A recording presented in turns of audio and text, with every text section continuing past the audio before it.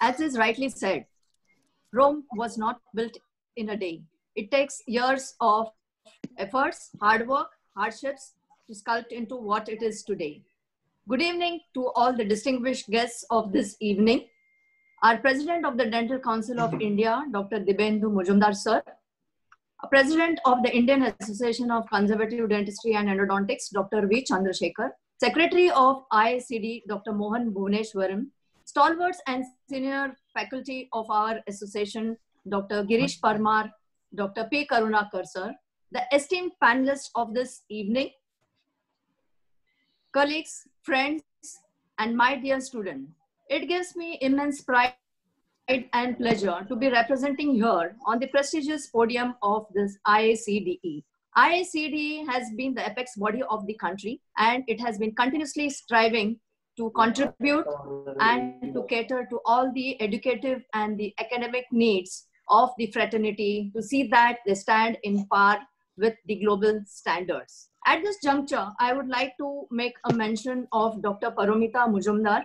She is the moderator of today's session, and she has poured in her heart and soul and has put tremendous efforts to chisel out the format of today's program, and I'm sure it's going to keep you all interested and glued to your screens. So IACD has taken a lot of efforts to lay various platforms to all the students to bring out the best in them, like the exchange programs. We have the collaborations, we have recognition of the merits and the achievements of all the meritorious candidates, and social reach out programs to see that we all come out as the best clinicians of our nations. So with Guru Purnima having just been celebrated over the corner, now again I'm glad to present to you all the gurus. The esteemed panelists who are here are nothing less than the gurus of our fraternity, and they will be here to give us a very interesting session in this evening, which we are all looking forward to. So I take privilege in introducing to you Dr. Vivek Iacde. He is presently the Vice President, Dean, Professor and Head of Department of Conservative Dentistry and Endodontics, Rangunwala Dental College, Pune. He is the President, Society of Oral Laser Applications of India, Director, Society of Director of the Indian Board of Endodontics, the incoming President of Indian Endodontic Society. Congratulations, Vivek, on that. A renowned clinician in India and specializes in microscope-enhanced endodontics, a pioneer in the use of microscopes in dentistry in India, and lectures extensively as a speaker at the national and international conferences. He is the course director for his teaching academy and conducts hands-on clinical workshops in endodontics, treatment, retreatment, laser dentistry, and microscopic dentistry. Welcome, Dr. Vivek. Thank you. Dr. Narasimhan Bharadwaj. He is the founder director of Access Dental Institute, Root Canal Center, Chennai, affiliated with the prestigious Mahasa University, Malaysia, to conduct and certify the Fellowship Certificate in Endodontics program. Presently, he is designated as the Professor, Department of Conservative Dentistry at Savita Dental College, Chennai. And he's the first person in India to install and use the Carl Zeiss Xtero 300 microscope in his practice. His field of interest include complex retreatment, instrument retrieval, etc. He has 2 copyrights in original invention category, the Burrow platform technique for broken instrument retrieval, for which he was conferred the highest award for research in India, fellow Indian Society of Dental Research, and the second copyright is for modifying the focusing technique using the microscope in dentistry, the reverse parafocling technique. He is the founder faculty of Master's Fellowship in Microendodontics, the first super specialty program in India, an eminent speaker of over 350 invited guest lecture deliberations nationally and internationally, with 6 scientific best paper awards, and has authored about 14 index publications to his credit. I welcome Dr. Narasimhan Bharadwaj. Thank you so much, ma'am. Dr. Gianluca Platino. He has received the Alfred Bean Memorial Prize from Chicago Dental Society for the Best Italian Research Graduate Thesis 2001-2003, the Hans Grand Award for the European Society of Endodontology for the Best European Researcher in 2013, and several other research prizes. From 2009, he worked in the Department of Endodontics at the La Sapienza University of Rome as senior lecturer and professor of scientific English in the School of Dental Hygiene until 2017. He has received the certification as professor of the first and second level in 2017 and 2018, a certified member of the European Society of Endodontology, international member of the American Association of Endodontists, active member of the Italian Society of Conservative Dentistry and the Italian Academy of Endodontics. He has been an associate professor of the European Endodontic Journal and the Italian Journal of Endodontics and part of the editorial board of several other journals. He has published more than 100 articles on various endodontic and restorative topics and has authored two textbooks and numerous chapters and has his two own patents. I welcome Dr. Gianluca. Thank you very much for your kind introduction. Now, Dr. Venkatesh Babu, recently he has received recognition with the Iacde. Dr. Venkatesh has been a teaching faculty in Division of Clinical Dentistry and heads the Dental Skills Center School of Dentistry, International Medical University, Kuala Lumpur, Malaysia. And he's a visiting professor in School of Dentistry, Tehran University of Medical Sciences, Tehran, Iran. Associate editor of International Endodontic Journal, a project leader for developing reporting guidelines for various study designs in endodontics, titled Preferred Reporting Items for Study Designs in Endodontology, that is PRIDE. And he is a prolific researcher who has 78 publications in reputed journal. Congratulations and welcome, Dr. Venkatesh Babu. Many thanks for your kind words, ma'am. Dr. Vasudev Balal, one of the quietest but one of a prolific researcher, I would say. He has been a professor in the Department of Conservative Dentistry and Endodontics, Manipal College of Dental Sciences, Manipal. He is on the editorial board member of 20 international journals and reviewer of 70 international journals. He is the only Indian who received the Best Reviewer Award out of the top 10 percentile in the world by American Association of Endodontists and Elsevier Publications in 2014 and 2016. He is awarded 11 times as an outstanding reviewer for the Journal of Endodontists by American Association of Endodontists, outstanding reviewer for Journal of Dentistry and Journal of Herbal Medicine, and has received thrice the top reviewer in the world in dentistry, awarded by Publons Academy, UK. He has 135 international publications and 25 national publications to his credit. That's quite a great achievement. I welcome Dr. Vasudev Balal. Thank you, madam. Thanks a lot. Yes. So now we have all the panelists who are gurus themselves. You can see the level of the achievements, and I'm surely today we are all looking this evening to a very dimensionally befitting clinical and academic blend. So I wish and welcome all the panelists. Thank you.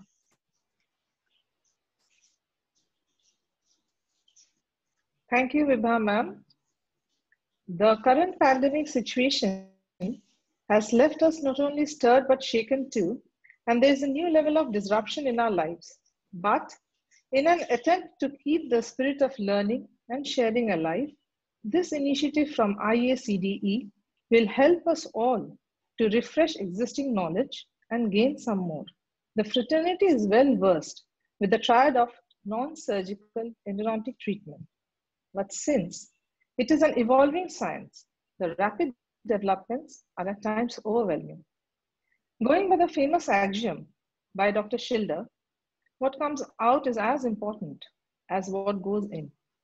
We are here today to know something more on this front from our esteemed experts, which will help us to make choices and decisions in clinical practice or imparting education.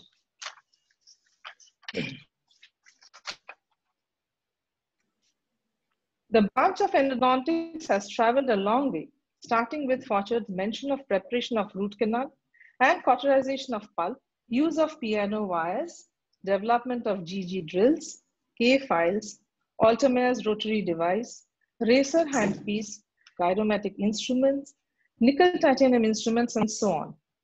So the question that can be posed here is it that we need to have instrument or device specific skill set, or is it the operator's basic skill which influences the instrumentation? May I turn to Dr. Vivek Hegre to address this, please? Thank you, Dr. Parumita. Congratulations to the team IACDE for a wonderful initiative. Best wishes to all the panelists and greetings to all the viewers. I think a wonderful question has been put across to me about having the operator skill on the result of instrumentation. I know we've all seen the journey from, say, stainless steel to the Gates-Glidden drills, to gyromatic handpieces, to racers, to the nickel titanium when Walia introduced it. Of course, we all know Walia is an Indian from Nair who went abroad, and the rest is history. I mean, he is no more, so due respects, and let's remember him now. About NITI, coming to the metallurgy, I know there are so many generations from first till now on, how electroplating happened, how the designs change with designs to length, diameter, and taper.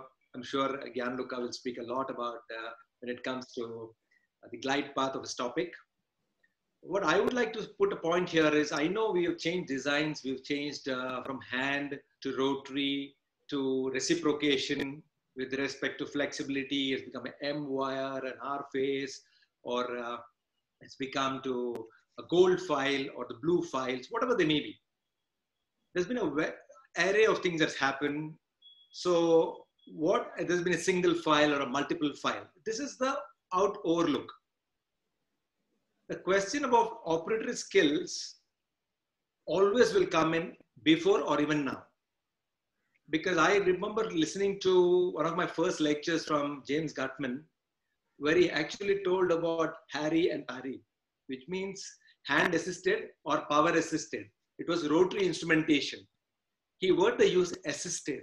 That itself tells you it's about dentistry, you know. Dentistry is about art and science. I think science we all learn in school. Art is something that you develop. It's a skill development. So I think it's still about tactile. It's still about being gentle, still about keeping it simple and safe. Because a lot of times, in general, when you talk endodontics, the apical third is not in focus. With respect to the zone of infection, with respect to the preparation, with respect to the cleansing, and also completion. That is where you have to be gentle. If you don't destroy it, or if you don't damage it, if you don't be aggressive, I think it'll respect you even more. It's like the principle of surgery. The bounce back is that much lesser. So with good reference points, if you have a good tactile sense, gentle pair of hands, be it rotary, be it reciprocation, or a hand guided, if you can glide the path well and get that completed well, I think it's here to stay. The most important thing is this way, you know. When we teach students, we all see this. We all teach them finger guards, we teach them rests. Somewhere down the line, let it be cross arch, same arch, opposite arch, wherever it may be. It's lost. It's not there with them. I don't know why. So all I'm trying to tell you, with good rest, as close as to the tooth or as far as the tooth you want to be in, based on the ergonomics, the visibility, the accessibility, I think this is the most important variable we should think about, that operator still remains the most important part of the whole system. If I have to quote some studies from before, there have been so many studies done by many people. They have spoken about comparison between inexperienced person and an experienced person. With respect to canal preparations and coronal 1/3, middle 1/3, apical 1/3. With respect to canal transportations, with respect to the time taken, with respect to one file versus multiple files, with respect to fracture of the files or any study it may be. I know at the end we end up reading that between experience and inexperience, there's not a significant difference with respect to some of the parameters. But one line every researcher, clinician, or a publisher will write is previous training is needed, experience in good clinical hands are needed. I think with that point, I would again emphasize that operator skill is that much more important to assist a hand, a rotary, or a reciprocation instrument. Thank you.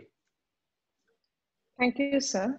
So if I may put it in a gist, whatever we learn, we go by the book, and then continuously we need to upgrade ourselves by means of training courses, and we need to set the pros and cons of whatever materials or equipment or technique, whatever new comes up, and then we have to understand what we are good at, what we are comfortable at. Is that so, sir? My understanding, and for the benefit of the audience? Yes. In fact, I would also want to add up to the beginners. Like I said, you have to be experienced clinicians, which means I personally have a rule in me. If you ask my early days, I was aggressive. If I have to show something to you, if this is my handpiece, I used to hold it here. That's because in my school days, when I was reading my copywriting, I used to press too much. So when you turn the page to the next level and see the next page, if the impression has come, then you're pressing too much. That's one of the reasons why an instrument can fracture, or you may have other trouble. So today what I'm asking is, instead of holding the handpiece here, if you come just half an inch back and hold exactly the same way you're holding, now you try and working, you cannot be pressing too much. That's what I mean by saying a gentle pair of hands. So this is the clinical tip I'd like to give.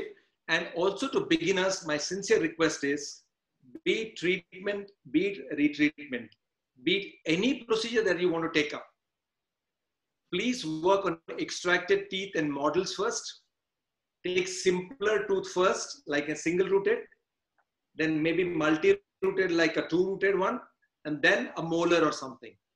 Thereby, possibly you will develop and cultivate a protocol for yourself and help acclimatize yourself in such a way that you try and become graduating yourself from the lower level to the higher level, to that level of genius that you want to be.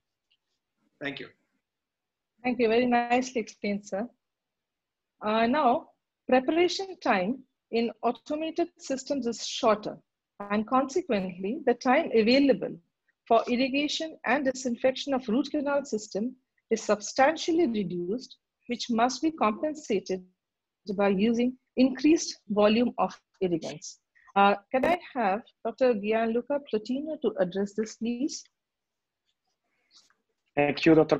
Paromita. Let me firstly thank the IACDE for the invitation to this beautiful event. I'm really happy to be part of this panelist list, and it's an honor for me. Thank you so much. I have interrupted earlier my clinical activity today because it was really an honor for me to be part of this event. And especially in this moment, I'm seeing growing up very much the number of cases in India. We in Italy, we have passed the worst period. I hope it will never come again, but I want to give my big hug to all the Indian people, and please stay safe and stay strong. And thank you for your question. And I want to thank also Dr. Vitek for his speech before, because it's very, very true that the operating skills is very important, hands are important, brain is very important in endodontics. We are lucky today because technology has increased very much our possibilities as endodontists. Honestly, today, anyone can conduct a very well-made endodontic treatment much easier and faster and in a predictable way. This is thanks to the new technologies that we have at our disposal. Especially, I have studied a lot the evolution of endodontic instruments. So the evolution in terms of safety, and effectiveness in cutting led us to make our treatment faster and more efficient with the nickel titanium file. The rise of reciprocation make these treatments much safer and even faster. The reciprocation with single file, for example, really fastened the treatment. So the question is very important for everyone, for the beginners and for the experts, because as experts also we are increasing very much our expertise, also reducing the treating time because we are faster as we become more expert. So what we remove in time from the instrumentation phase, in my opinion, we have to add to have a better cleaning of the root canal. So your suggestion to increase the concentration or the volume of irrigants is very important. We have seen in several studies that the amount of irrigant is very important. So frequent exchange of new irrigants, especially sodium hypochlorite, fresh sodium hypochlorite for its increased antibacterial activity and in its increased dissolving properties. This is very important. But we have also, I always push on increasing the effectiveness of our irrigation. So if we have less time for cleaning, we have to use this cleaning time with a big an enhanced power. So we have to use a powered irrigation. So we have to use activation of the irrigants as much as possible, starting from the simplest technique like the manual dynamic activation to the gold standard ultrasonic or high power sonic activation, or using laser activation of irrigants, everything that can improve the quality of our cleaning. And the problem, but all with, we have never to forget that the quality of our cleaning starts from the quality of our instrumentation, because mechanical instrumentation is the first step for the reduction of intracanal infection, because it's like to remove a carious tissue in the coronal restoration. We remove all the carious tissue because it's infected.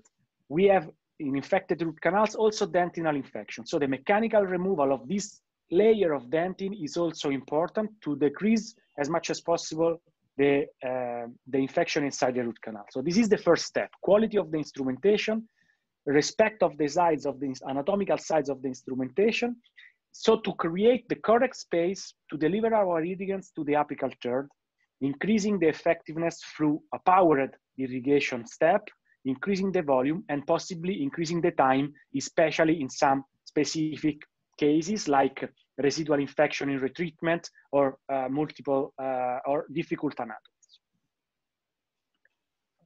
Thank you, sir. So I think the take-home message here would be to use a power irrigation, use all those methods which can increase the efficacy of the irrigants, laser. We will come to all these topics as we move and progress into the discussion. But sir, could you just clarify to our viewers, our participants, you mentioned sodium hypochlorite. What is the concentration, the potency of the sodium hypochlorite, if you could give an idea? Yeah. Honestly, my clinical practice, I would like to use the highest possible concentration of sodium hypochlorite, so in between 5 to 6, keeping very good attention to not extrude this irrigant to avoid possible accidents by sodium hypochlorite extrusions. We have to say that probably we can reduce this concentration by using it in more amount and for more time if we want to be safer. And for example, in vital teeth, we don't need so much antimicrobial efficacy, so probably we can reduce a bit the concentration in these cases. Thank you. And thank you, sir, for your concern about our country regarding the pandemic situation. I hope, and I know we will come out of it. It's a matter of time. Thank you again. So another question that is posed to the fraternity is, how much of root canal preparation taper may be considered optimal, since there are so many options available to choose from? Can I request Dr. Narasimhan Bharadwaj to give his ideas on this? A very good evening. My wholehearted thank you to IACD President and Secretary, and especially my good friend Dr. Mohan for giving me these wonderful opportunities. And my warm greetings to all my gurus, colleagues, students, and well-wishers, and my microscopic mentor, Dr. Vivek. A special mention to you as well. So this is one question, and this is my favorite topic where I address wherever I go, to choose between which taper, or in simple words, every postgraduate student before the Viva, when they enter inside, I still remember when I was a staff, they used to come and ask me, sir, the examiner, what file is he using? So that when they know the file, they'll know that that is the best taper to tell. So because as we understand, can you just move on to the slides? Yes, sir. Yeah, as we understand, if you see here, there are two options. One is a greater taper option and the lesser taper option. I think every endodontist would know this. And if you see by the references and the studies, if there are 100 references to show that greater taper is efficient in removing organisms, there are probably a similar 100 references to show that a lesser taper would do the same job, but at the same time would keep the pericervical dentine. So both these techniques had equal amount of references to back themselves up. So the $1,000,000 question is, how do we go about? Should we restrict ourselves with a lesser taper, or should we take it to a higher taper? Next question, next slide, ma'am. So when you see here, I'm just giving you some good articles, very, very substantially clinically sound articles written by renowned persons like Buchanan. Next, this is from Buchanan, and this is from Richard Mounds. And my next slide has article from Dean Guff and John Wallace. So this article I would like to highlight. Why? Because it's from the postgraduate's perspective, something we call it as a meta-analysis. So when you know that it's a meta-analysis, it's a huge process wherein a lot of inputs are taken. I'll show you in my next slide that a lot of people, you can see the names there, like Cutler or Kazahar or Tronstedt, Michuti, Gutman, all of them have contributed to this particular article. And the whole crux of the article is, what is master apical rotary the most suited? Next.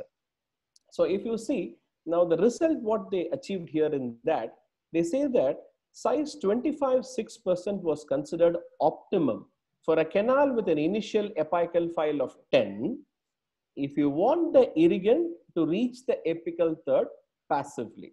So I repeat that, if you want the irrigant to reach the apical third passively. Now size 25.4 was still fine, but you have to find a method of reaching the apical third of the irrigant, and you need activation for enhanced time periods. So the difference is only in the irrigation. And I'm not going into irrigation because a lot of people like Venkatesh and others are going to be discussing in depth about irrigation. But the gist is basically, the selection of taper is basically to allow the irrigant to reach the apical third. As rightly mentioned by my good friend Vivek, endodontics is all about treating the apical third. If you are able to treat the apical 3 millimeters, I think your endodontics is over. That's it. So if you are able to just treat the apical 3 millimeters, clean, first reach, clean, shape, and seal, I think rest is just a matter of, just fall into place.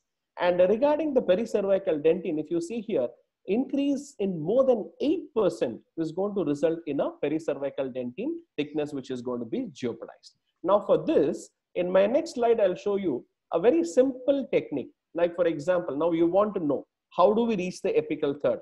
Whether you want to go for a rigid system or a flexible option, what is the ideal size? So I'll just show you in my next, a very, very simple experiment. This is not a study. Everybody here who is watching can do it. Just take an acrylic block. You prepare the acrylic block to a 4% 25, 6% 25, and then 4% 30 and a 6% 30. Now all you have to do is, in my next, you just take 2 gauges of needle, which is most commonly used, the 30 gauge needle and the 26 gauge needle. Now next, you can just go ahead, ma'am. So if you see here, it's just a very simple thing. You try inserting the needle passively, don't wedge it. You just try inserting the needle passively, and you will see that in all the 4% tapered preparations, the needle doesn't go anything beyond the middle third. So if the needle doesn't travel anything beyond the middle third, the moment you irrigate, yes, you can go to the next. you can see that the irrigant is more on the coronal third. We call it as regurgitation. The moment you irrigate because of negative pressure, the irrigant just comes to the coronal third. There's absolutely no irrigant in the apical. This is what I was precisely telling you, that in a 4% taper, the irrigant doesn't passively reach the apical third. Whereas in a 6% taper, you can see that the needle progresses just about 1 millimeter, just 1 to 1.5 mm, slightly below. And the result is, you can see that the moment you irrigate, next, you can see that the moment you irrigate, you can appreciate that the irrigant is actually there pulled in the apical third. So the whole point is, and if you are going to use, say for instance, a flexible needle like made up of polypropoxylene, you can appreciate in my next slide that you can see that the needle in a 4% taper, this is a size 25 4% taper, where you can see the needle reaching virtually almost 1 millimeter short of the apical third. So the delivery system also plays a huge difference. That is one.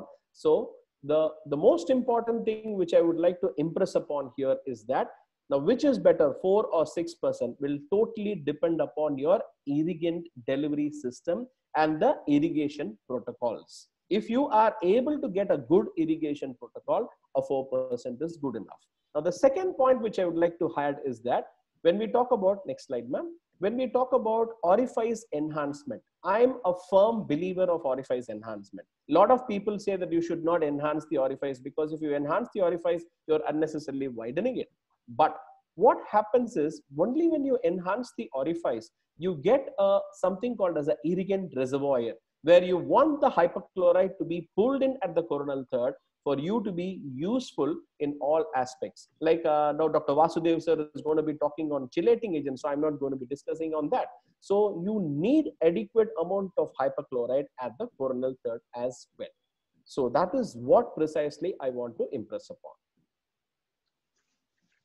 Thank you very much, sir. And the experiment was very clear, simple, but we could relate exactly what you wanted to say.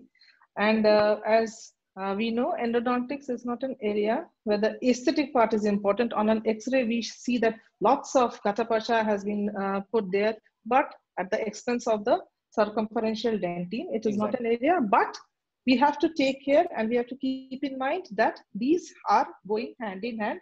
The irrigant delivery system that you are emphasizing more, and this will decide which taper we should be following, 4%, 6%. So that's why we always say that, you know, you have to shape the canal to clean it. Yeah. These points were very important. Reach, clean, shape, and seal. That's your mantra. Thank you very much, sir. And the root canal dimensions, as we were discussing, and consequently the space available for cleaning action of irrigants is very important thus. Now, if we consider a standardized root canal preparation is made, which parameter of the irrigant might influence the treatment outcome most? Will it be the volume, the type, the concentration, the activation, the regime, the delivery mechanism? Could I have Dr. Vasudev Ballal's view on this? Good evening, madam. Good evening for all the participants and my colleagues.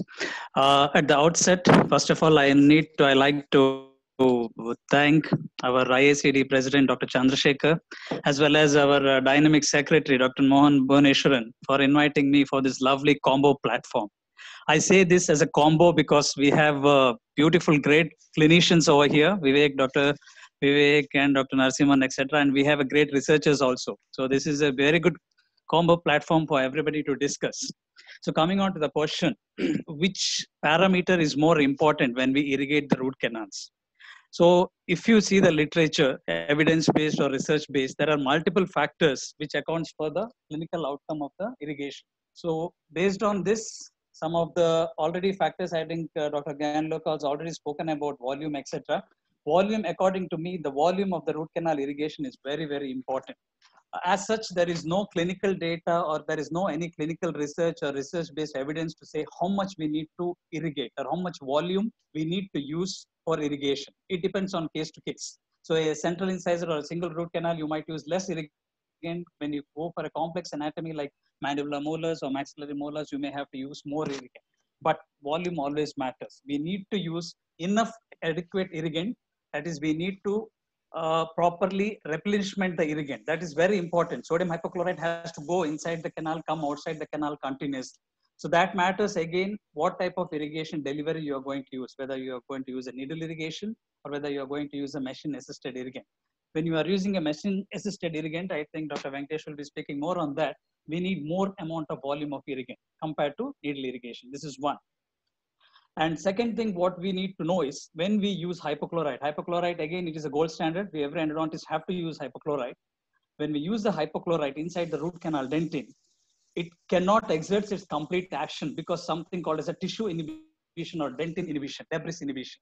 So there is something called as a dentin effect. So what happens is this debris, which is produced during the cleaning and shaping, reacts with the sodium hypochlorite and it inhibits its antimicrobial effect and tissue dissolving effect. There are beautiful articles by Dr. Teresa on this, where they have shown the dentin itself inhibits the action of sodium hypochlorite. So in such cases, volume matters a lot. We need to use continuously copious irrigation of the root canal so that we have enough adequate hypochlorite in the canal. One thing what I have to want to say is never ever instrument a canal without an irrigant. Always keep the canal wet. So see that hypochlorite is in the canal and you do the instrumentation. That is regarding the volume. So coming on to the type, I think we all use, there are multiple irrigants. I don't think this is a platform for me to talk about that, but the commonly used is a sodium hypochlorite and as well as a chelator. Again, chelator we'll be talking later. Me and Dr. Vivek will be discussing about that. Coming on to the concentration. So concentration, again, Dr. Gianluca said, but I am sorry, Dr. Gianluca, I am little bit not against using higher concentration of sodium hypochlorite. I prefer to use lesser concentration because 2.53% is much enough. There is enough evidence base to say that tissue dissolving, antibacterial action, clinical outcome, penetration inside the root canal dentin, everything 3% hypochlorite is as efficient as 6%. So you can use, I know a lot of people use 6.2% of sodium hypochlorite, but one thing you need to remember is it is very cautious, very toxic if it goes beyond the apex. And second thing, it is a very strong proteolytic agent. So there is again enough studies to show that high concentration of sodium hypochlorite can damage the dentin because it is a high proteolytic agent. It acts on the collagen of the dentin and it massively reduces the flexural strength and tensile strength of the dentin. So you need to be very careful when you're using a high concentration of sodium hypochlorite. One more thing, which is very important, usually most of the endodontists or clinicians miss is the pH. I want to stress on this pH of a sodium of an irrigant. So whenever we use any irrigant, because I have seen some of the clinicians and all, they buy themselves irrigant, they make EDTA themselves, they make hypochlorite themselves in the clinic and they use.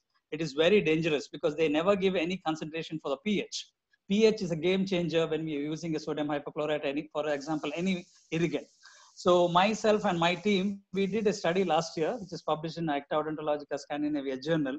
We just selected 2 brands of EDTA just to see the role of pH.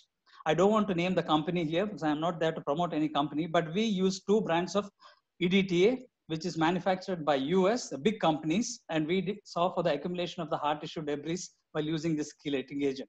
So one EDTA had lesser pH of around 7 to 8, and one had a higher pH of 11 to 12. So always higher pH of EDTA is very, very detrimental. So if you want a good chelating action of an EDTA, always go for the pH which is around 7 to 8. I think this is very, very important factor we usually miss because we go to the shop, we buy the EDTA, we are hardly, and some of the packets, pH is not mentioned also. So we need to see what is a pH. So all these things matters a lot when we are doing a root canal irrigation. Thank you very much. So though we have a difference of opinion here, but I think we can all agree that concentration between 3% to 6% for sodium hypochlorite is clinically acceptable to the fraternity. And the pH aspect that you have mentioned and you have made other people think, I think more and more people will now be aware, and we will really seriously look into this aspect. But one thing I would like to ask you, as you said, the volume versus the concentration. Yes, so how do we make that balance? For example, sodium hypochlorite, if you use 3% and some other person is using 6%. Now, how is the volume to be adjusted? How will we know as clinicians? See, madam, as such, I told you again, there is no any research done telling that this much volume you should use for one particular canal. There is nothing as such. It all depends upon the type of teeth, what you are using, what you are doing the root canal. As I said, if you are using a single rooted teeth, the volume may not be that much compared to a multi-rooted teeth. In multi-rooted tooth also, if you are using like low molars, where you have a lot of apical morphology variation, you have isthmus, etc., and you are using any delivery systems, the amount or the volume of irrigant what you are going to use will be much, much more than compared to a single rooted teeth where you are using a needle irrigation. So we cannot standardize as such telling for this particular teeth, we need to use this much volume of irrigant. No, there is no any clinical data available also, and it is not possible also to standardize the volume of irrigant. But one thing what we should remember is there should be a continuous replenishment of the sodium hypochlorite throughout the mechanical instrumentation of the root canal system. See that the canal is always wet. It is soaked with sodium hypochlorite, and you don't do any instrumentation dry inside the canal. Thank you. But we are discussing only about sodium hypochlorite, but that is not the only irrigant that is available. There are lots of choices on that. So there are, what's again, your view? if you are asking about other irrigants, it might be a single irrigants, or it might be a dual rinse irrigants. So usually sodium hypochlorite is a gold standard which we use throughout mechanical instrumentation, and in the end of the instrumentation we use a chelator to remove the debris. I think regarding chelating agent, I think me and Dr. Vivek will be speaking in the later stage. We can speak in detail about type of chelating agents to be used and how to be used, which is the best chelating agent. I think we'll discuss in the previous question. Next question. Thank you very much. And now we know that irrigants play a role in augmenting the mechanical debridement by flushing action, thereby disinfecting the root canal system. This particular question I would like to throw to Dr. Venkatesh Babu, but before he can answer this question, I would like to congratulate him, and I would like to congratulate him on behalf of the entire fraternity for this particular achievement. He has been awarded the Young Investigator Award in the individual category for research and publications by the International Malaysia University, IMU. Congratulations again, sir. Thank you, ma'am. And now please enlighten us with your views on this. Okay, ma'am. First, I would like to thank IACD and my special thanks to my brother Mohan sir for giving me this opportunity, especially on my weekend. Especially my time is around 10:15. At this time, ma'am, can you go to my previous slide, which you showed my certificate? Yeah, Yes. if you see that last line, it's 24th July. So today I got this award. So generally by this time on Friday evening, I would have been irrigated myself. But unfortunately, because of my brother, I'm here today. We'll have that later, sir. Yeah, of course, of course. I will catch him through hours virtual. in the morning. I will say cheers to him by virtual after the program ends now. Can I go to my question, ma'am? Yes. Yeah, apart from joke. Today question to me is, what are the methods to increase the efficacy of irrigants? Do the role of activation or agitation techniques plays a key role in improving the success of endodontics? Coming to the first part of my question, generally you have a lot of methods to increase the efficacy of irrigants. The most preferable technique is adding a detergent. For example, you have nisin, cetrimide, and all those things you can mix with the regular irrigant. It will improve the efficacy basically to tap your surface tension. So the flow will be better. Obviously the irrigant will go till the apex and it will hit my beautiful bugs. So that is the role of detergents here. The next method is heating. So generally we used to heat the sodium hypochlorite. So once we use inside the root canal, automatically it will have better antimicrobial efficacy. So there are a lot of studies showing that if you heat the hypochlorite, it will improve your pulp dissolution ability as well as the antimicrobial efficacy. But I doubt whether these two things can be used in the clinical practice. So That's why the most accepted method is the agitation techniques. In my way of telling while few things, I will be telling few important papers. I will request the postgraduate students to make a clear note of that, because whatever reference which I am telling is a clear milestone papers. You have to read at least once during your master days. So here, to know a little bit detail about the irrigation techniques, you have a review of contemporary irrigant agitation techniques and device which got published in Journal of Endodontics. It was written by Prof. Pashley and Tay. Say they have beautifully classified your agitation techniques into two. One is manual and another one is machine assisted. So manual means your regular file and kataparka. So as Narsimhan Bharadwaj sir said, just put few drops in your coronal part, then you can take your hypochlorite till your apex. Same way you can use your gataperka as well after your cleaning and shaping, not before your shaping. Once you're done with your shaping, put your hypochlorite, take your gataperka, you can push till the apical part. The next most important, which everybody is following, is machine assisted irrigation technique. So in this technique, as we all know, the most popular is ultrasonic, endovac, and rinse endo. So now to go little bit physics behind the irrigation dynamics is, imagine you have a parallel walls tube. If you push your irrigant to one end, what will happen? Automatically the irrigant will come to your another end. This scenario applicable in your open apex cases. That's why most of our teachers used to say, if you're using hypochlorite in your wide open apex, be careful because the irrigant will go hit your periapical area. Whereas in 95 percentage, our root canal is completely different because orifice it will be a little bit wider. As it goes down and down, the apical end comes very narrow. So the physics is, if you push your any liquid in the open end to the closed end, your liquid won't reach to your apex. The physics is because of gas entrapment. This is the terminology phenomenon called vapor lock effect. So if you push your hypochlorite, it will mix with all your organic material in the root canal and it will form an apical gas material. So it won't reach my apical part.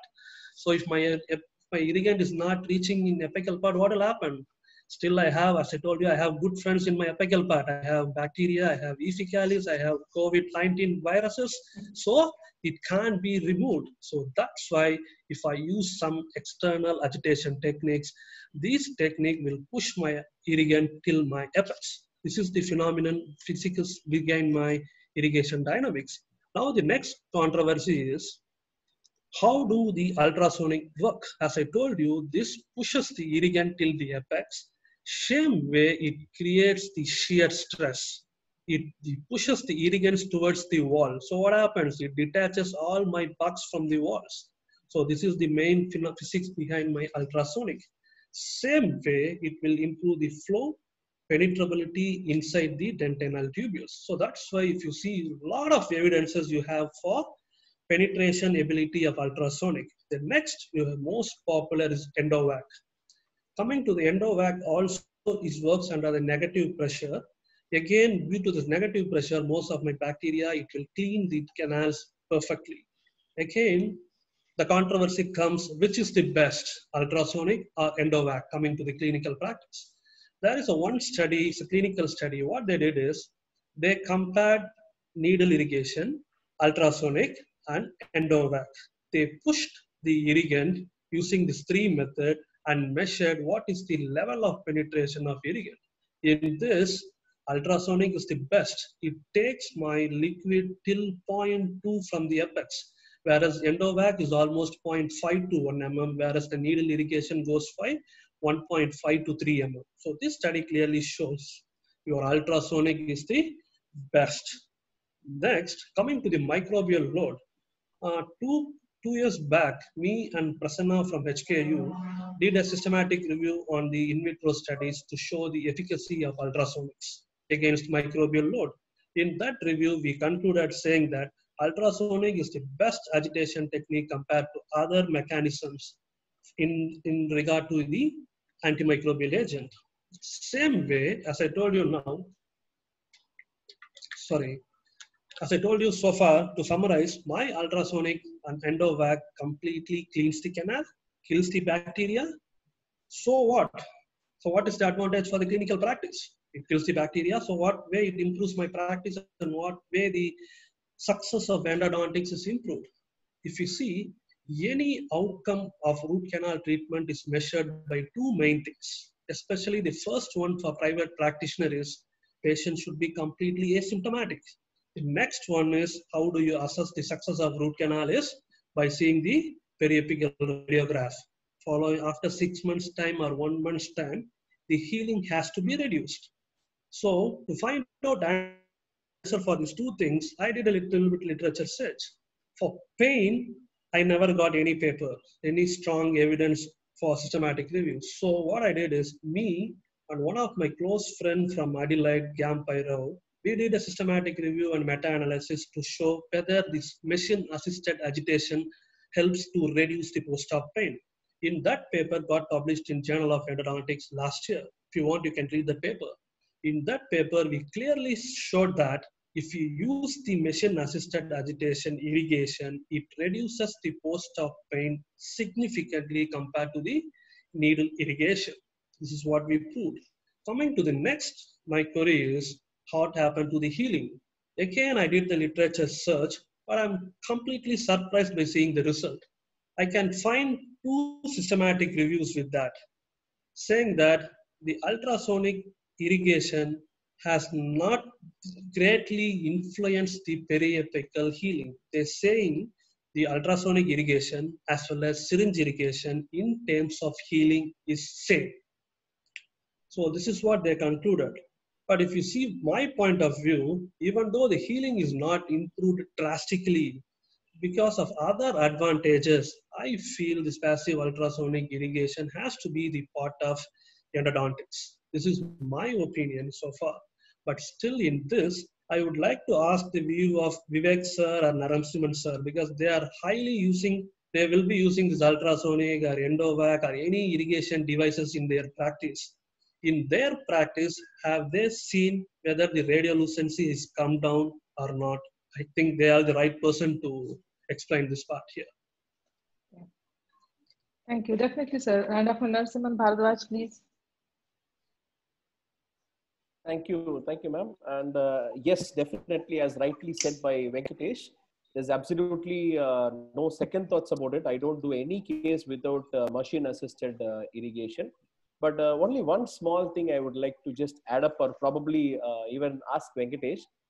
Only thing is, I used to be using ultrasonics earlier. What I realized is, since the ultrasonic delivery methods or the passive ultrasonic irrigation is by means of predominantly stainless steel tips. So what happens is, many a times when there is even a mildest of curvature in the middle third, so if you have to touch the middle third curvature, it results in separation of the tip, or I am not very comfortable, or I would say that, I'm not confident that the irrigation has reached the apical part.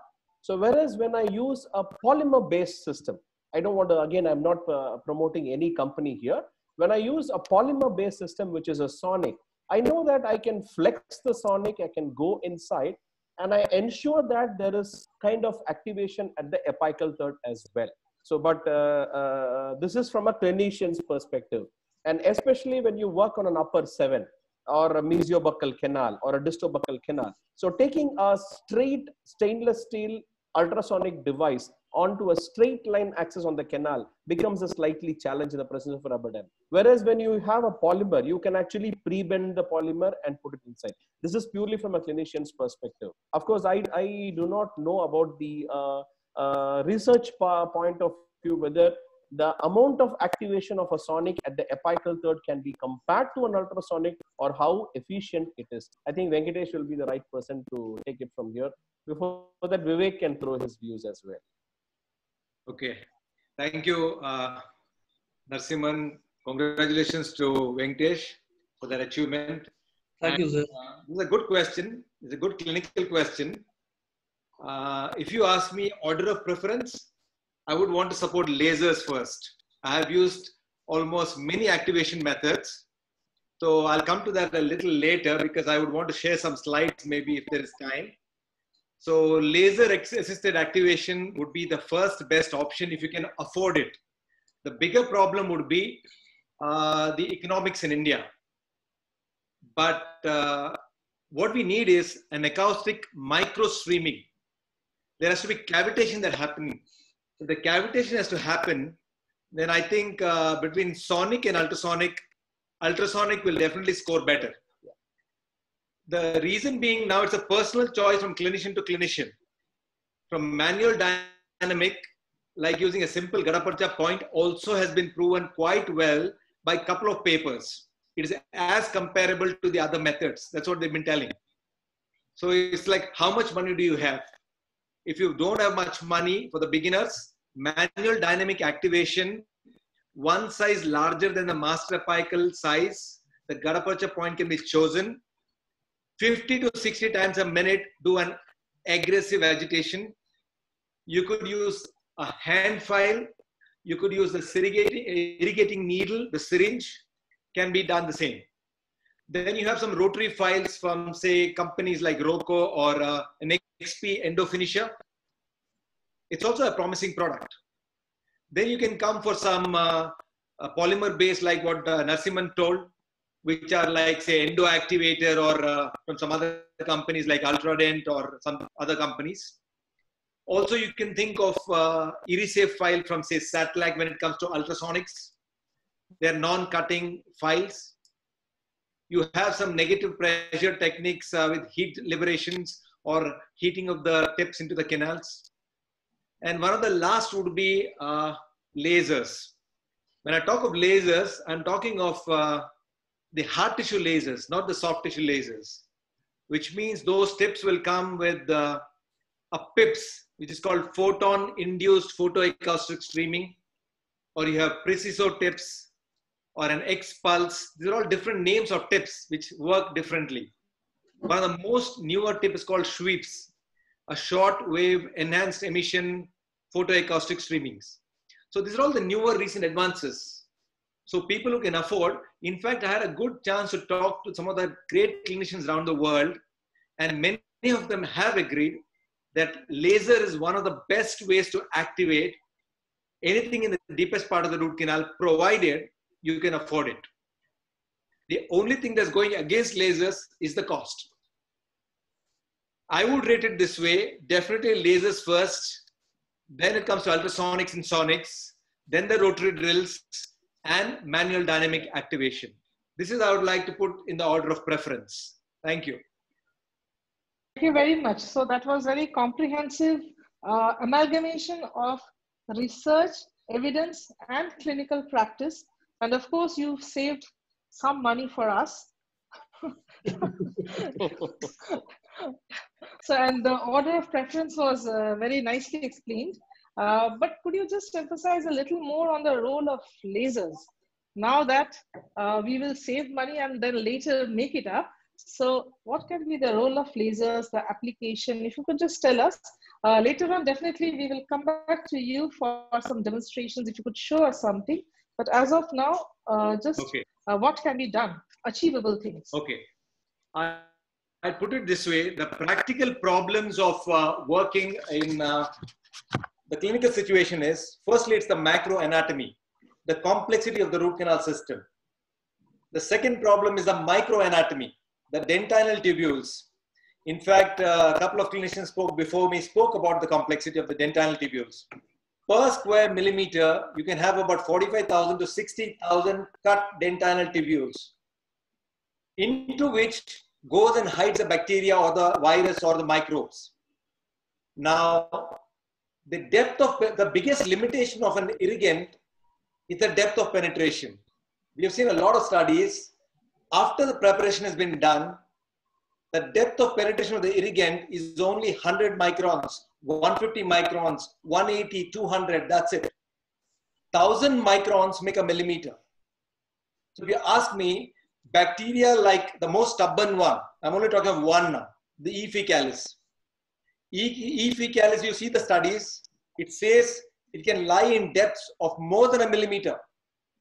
That's more than 1,000 microns.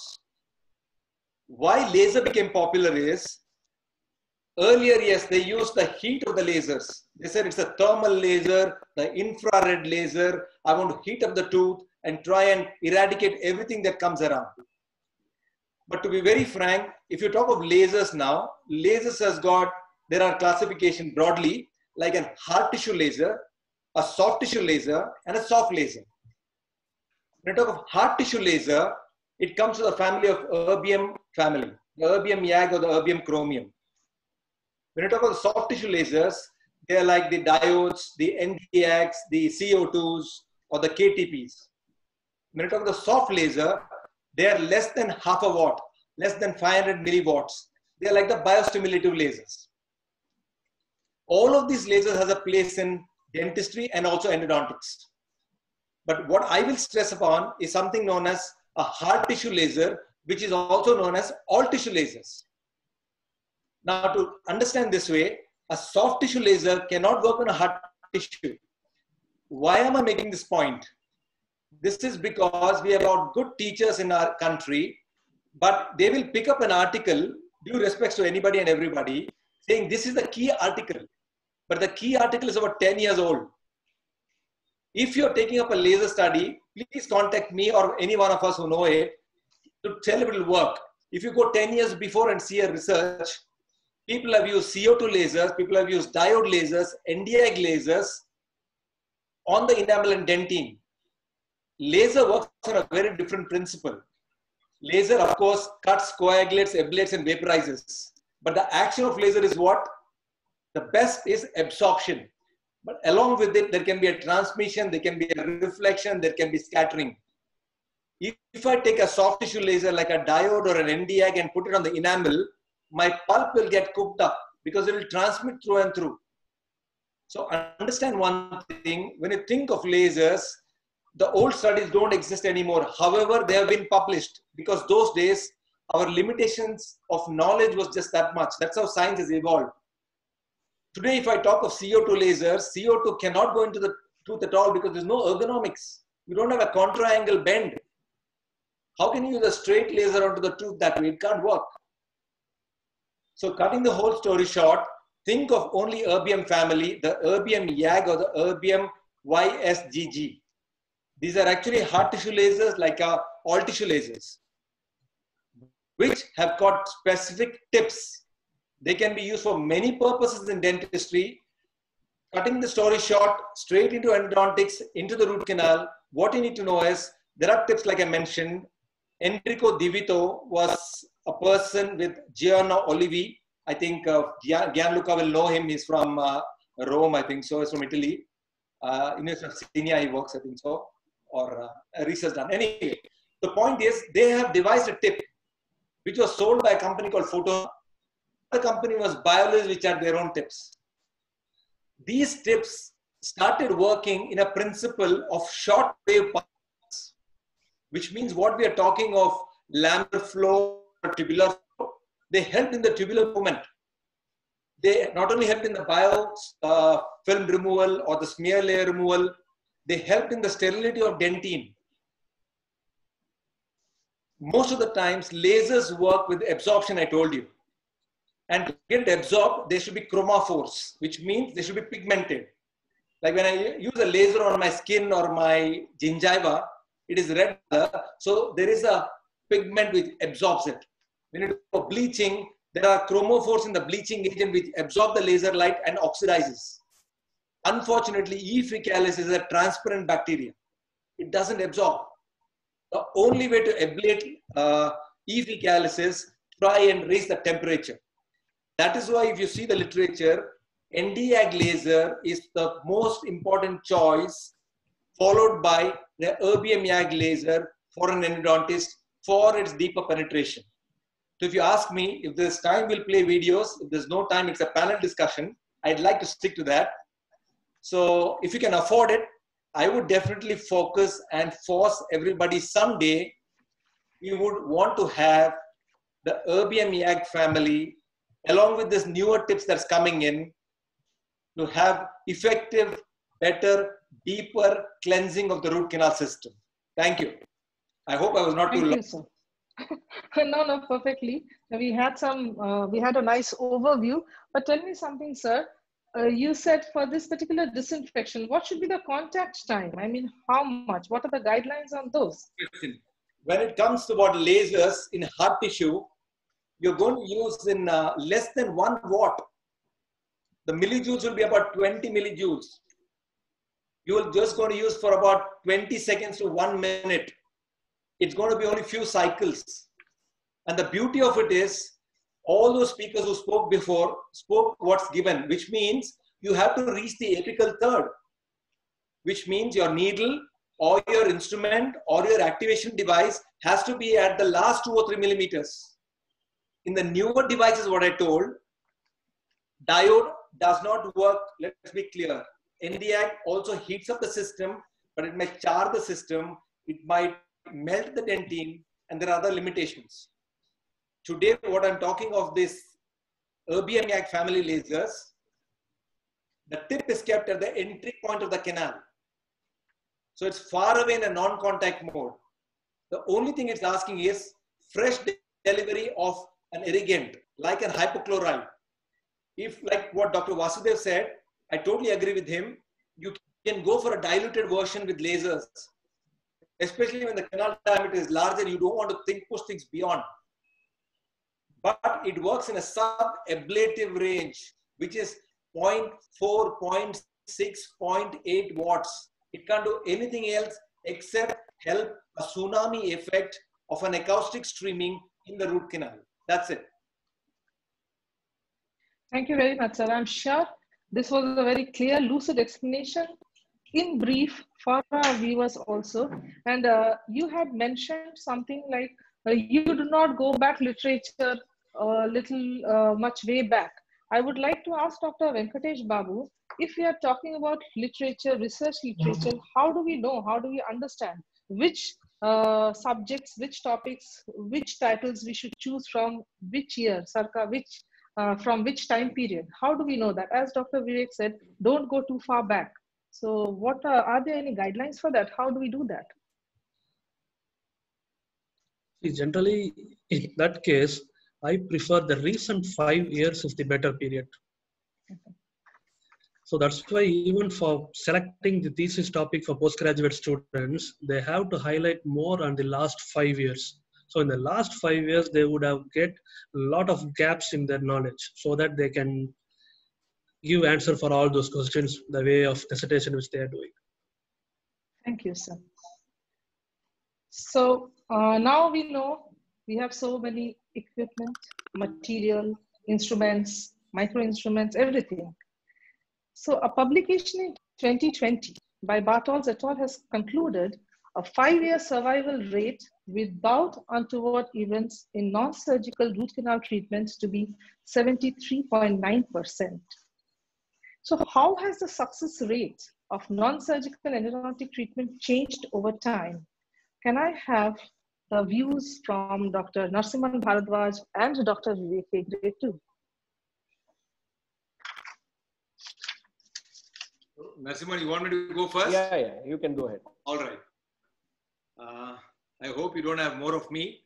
So, anyway, so this is a good question about success rate of non-surgical endodontic treatment. If you ask me the question, we all would want to say yes. That's the truth. But let's be clear about few things. In the past, there were only few studies done compared to the recent work where there are a lot of studies.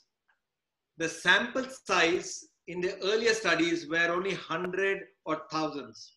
Today, if you see, there's a million of teeth that have been worked, so there's a lot of studies. Even when you talk of studies, the recent studies in the recent past, like how Dr. Venkatesh told, it's going to be all meta-analysis, systematic review, randomized clinical studies, or cohort, or maybe retrospectives. These kinds of studies were not done 20 years back. You see, there are hardly any. Last 20 years, you've seen how science has progressed, how we have advanced. That's the reason I also feel like Venkatesh, that whenever the postgraduate takes up a study, let him not refer too far. Unfortunately, in the books, the question will still come in the paper, like final year papers. Recent advances in, say, anything, will be, say, lasers. Laser is not recent. You have reference from 1980s. So, that question also should be balanced in such a way. You can ask possibly what has changed in the recent times with respect to lasers or anything for that matter. So coming to the point again, old work was less, new work is more. So it's like comparing apples and oranges. I don't want to go to that. So today, if you see, there are lots of variables what people look at. They look at protocols, they look at standard of care, they look at, say, working protocols, working culture, newer advances, or maybe the study design itself. So we need to understand few things. The word success is what now I'm liking. Instead of success, what we should write? I remember now 2004 article read by Friedman. He spoke about healing and healed. I think that's what we should talk about. Or if you go for references to see all the systematic reviews, a lot of articles from Gulabiwala or Wesselink or Hage Shamesh or NG, so many are there. They spoke about success, somewhere they spoke about survival. My question to this is, when you talk of success rate of non-surgical, there are again parameters. Was it a first-time treatment? Was it a repeat treatment in non-surgical? Was it a primary tooth? Was it an adolescent? Was it an adult or an geriatric tooth? All these, I'm sure Vasudev and Venkatesh can throw light into the same topic because the variables are too many. What I would like is, I don't like success because I told you the true meaning of definition in the Oxford dictionary says success is nothing but accomplishment of aim or purpose. What I am trying to tell you is bacteria cannot be cleaned completely from the root canal system. We all know that.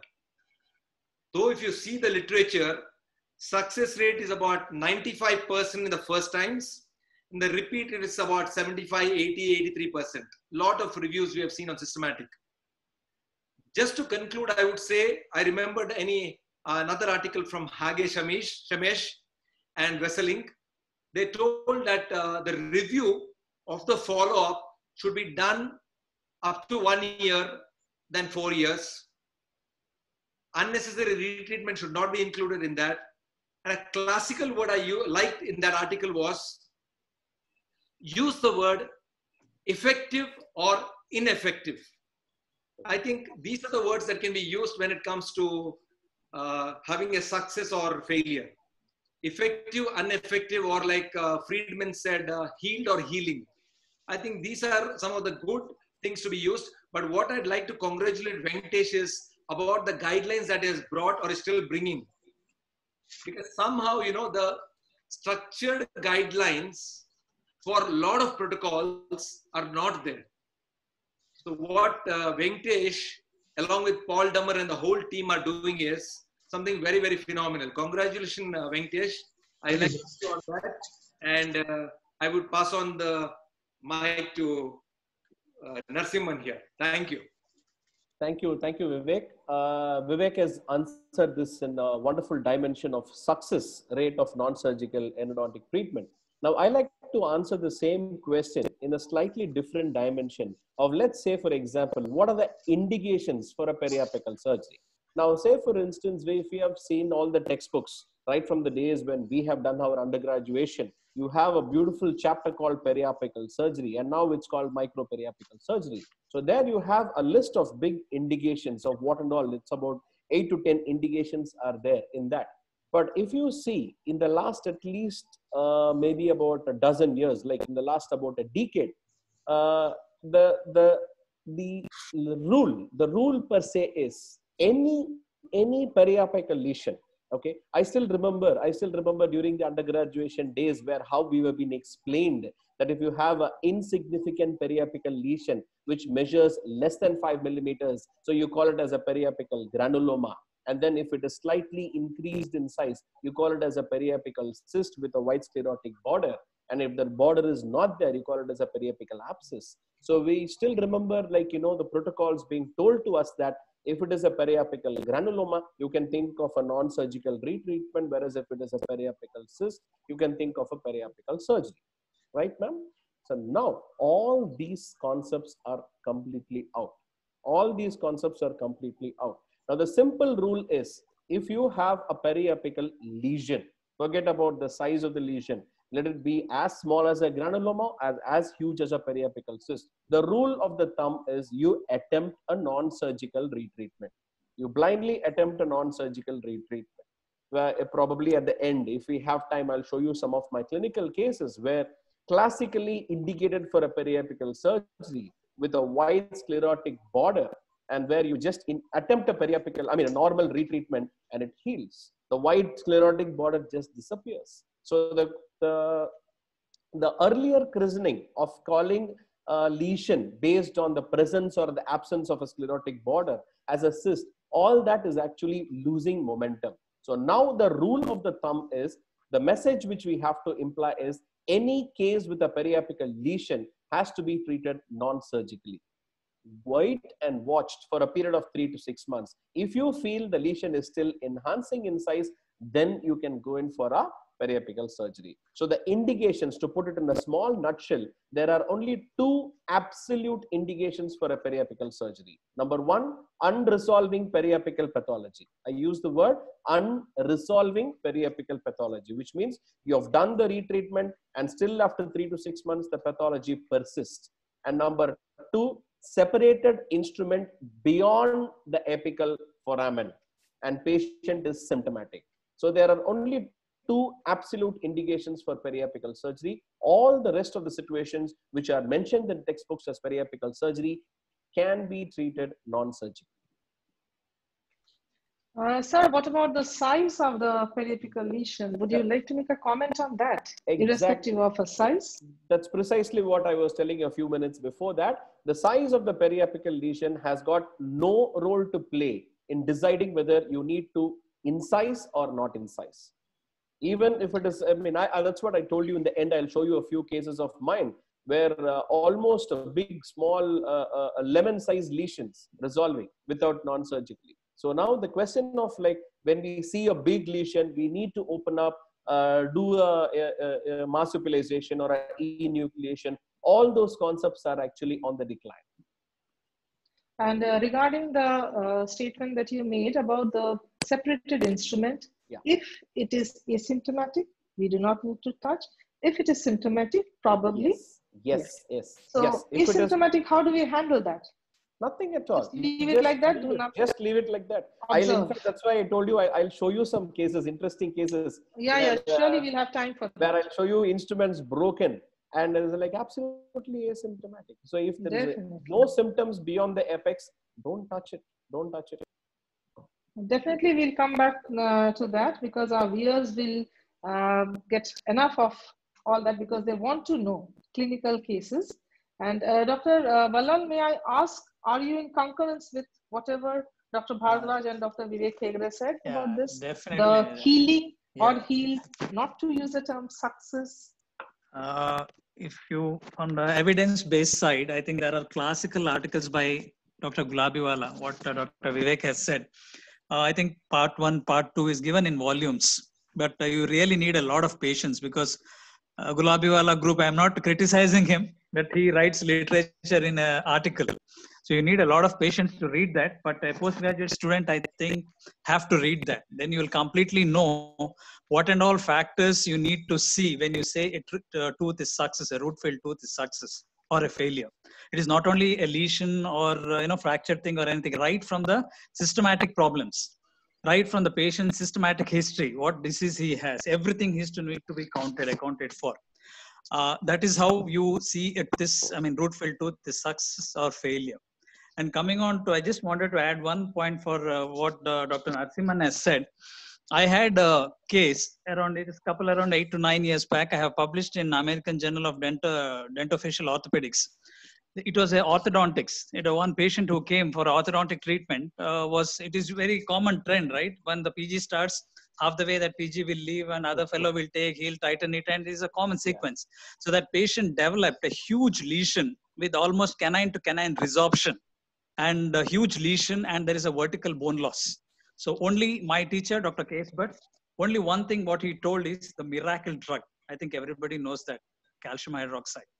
It made wonders. Just put calcium hydroxide inside the root canal, keep changing the dressing. And if you see that case report, I have not bought any slides of it, but it is available in the journal.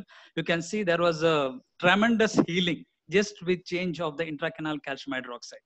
So we never went for any surgery. I think by now PGs will immediately, they'll be so hyper to open up. A periodontist will tell I need to do a flap. An endodontist will tell I need to do an episectomy. They'll be so hyper to do, but we never did that. So most of the cases can be treated non-surgically by using intracanal medicaments. It has done wonders. That is what I want to say. Thank you. Thank you. But I want to ask you, you said keep changing the miracle material. How frequently? What are the guidelines on those? It depends. Again, it depends upon the case to case, because there was some old thoughts saying by Ostrovic and Hapazzolo telling that if you keep calcium hydroxide for a longer duration, the tooth becomes weak. It is absolutely not correct. The study, if you go through the study, it was not done properly. I'm not one to comment that, but there are so many other foreign people also who have commented on this. There is nothing as such telling that if you keep calcium hydroxide for long, it will be brittle.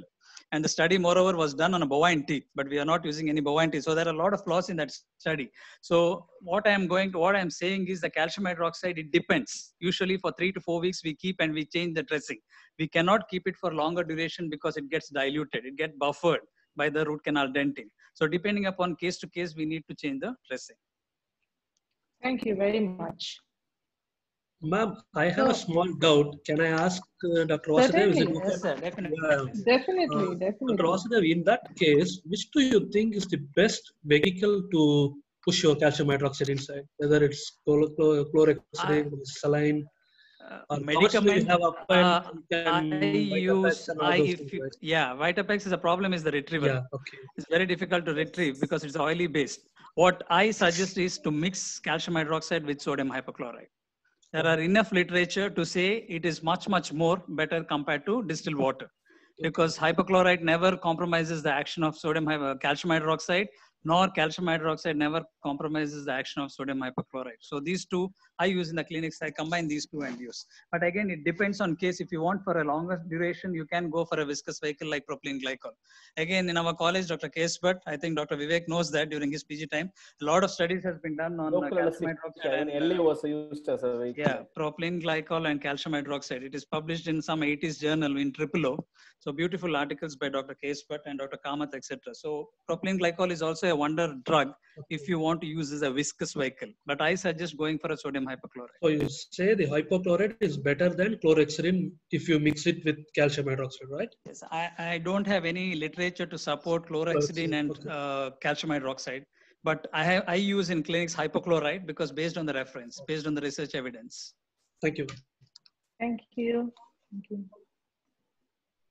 So going a little drifted from what we were discussing, initially when rotary systems were introduced, the canal preparations were started directly with rotary instruments. However, now we mostly agree that getting to apex is best achieved when glide path is created. And the apical size remains a problem since apical integrity has to be maintained as against circumferential removal of infected dentine. Could I have the views from Dr. Venkatesh Babu and Dr. Gianluca Platino on this? Okay. So coming to, now I have a two question here. What is the master apical file size? It has to be small or large. It's a very controversial topic. The next topic is, do we need glide path, yes or no, for this question? So coming to the first question, generally, what is the role of instrumentation in reducing the microbial load? Generally, you have two great studies by Jose Secura and Isabel Rosa. So one recent study they made it as one samples they collected before instrumentation, that is S1. The next is first instrumentation followed by they collected a sample. So they collected what is the microbial load.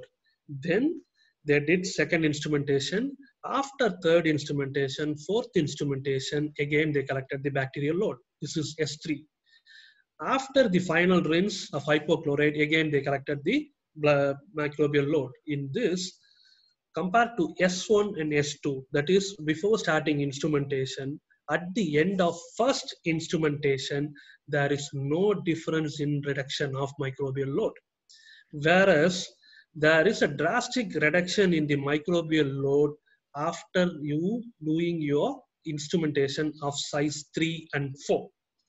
So what I'm trying to say is, once you do your instrumentation properly with 3 or 4 instrument, automatically the bacterial load will decrease. Further, you use your final rinse of hypochlorite, again that hypochlorite will drastically reduce your microbial load.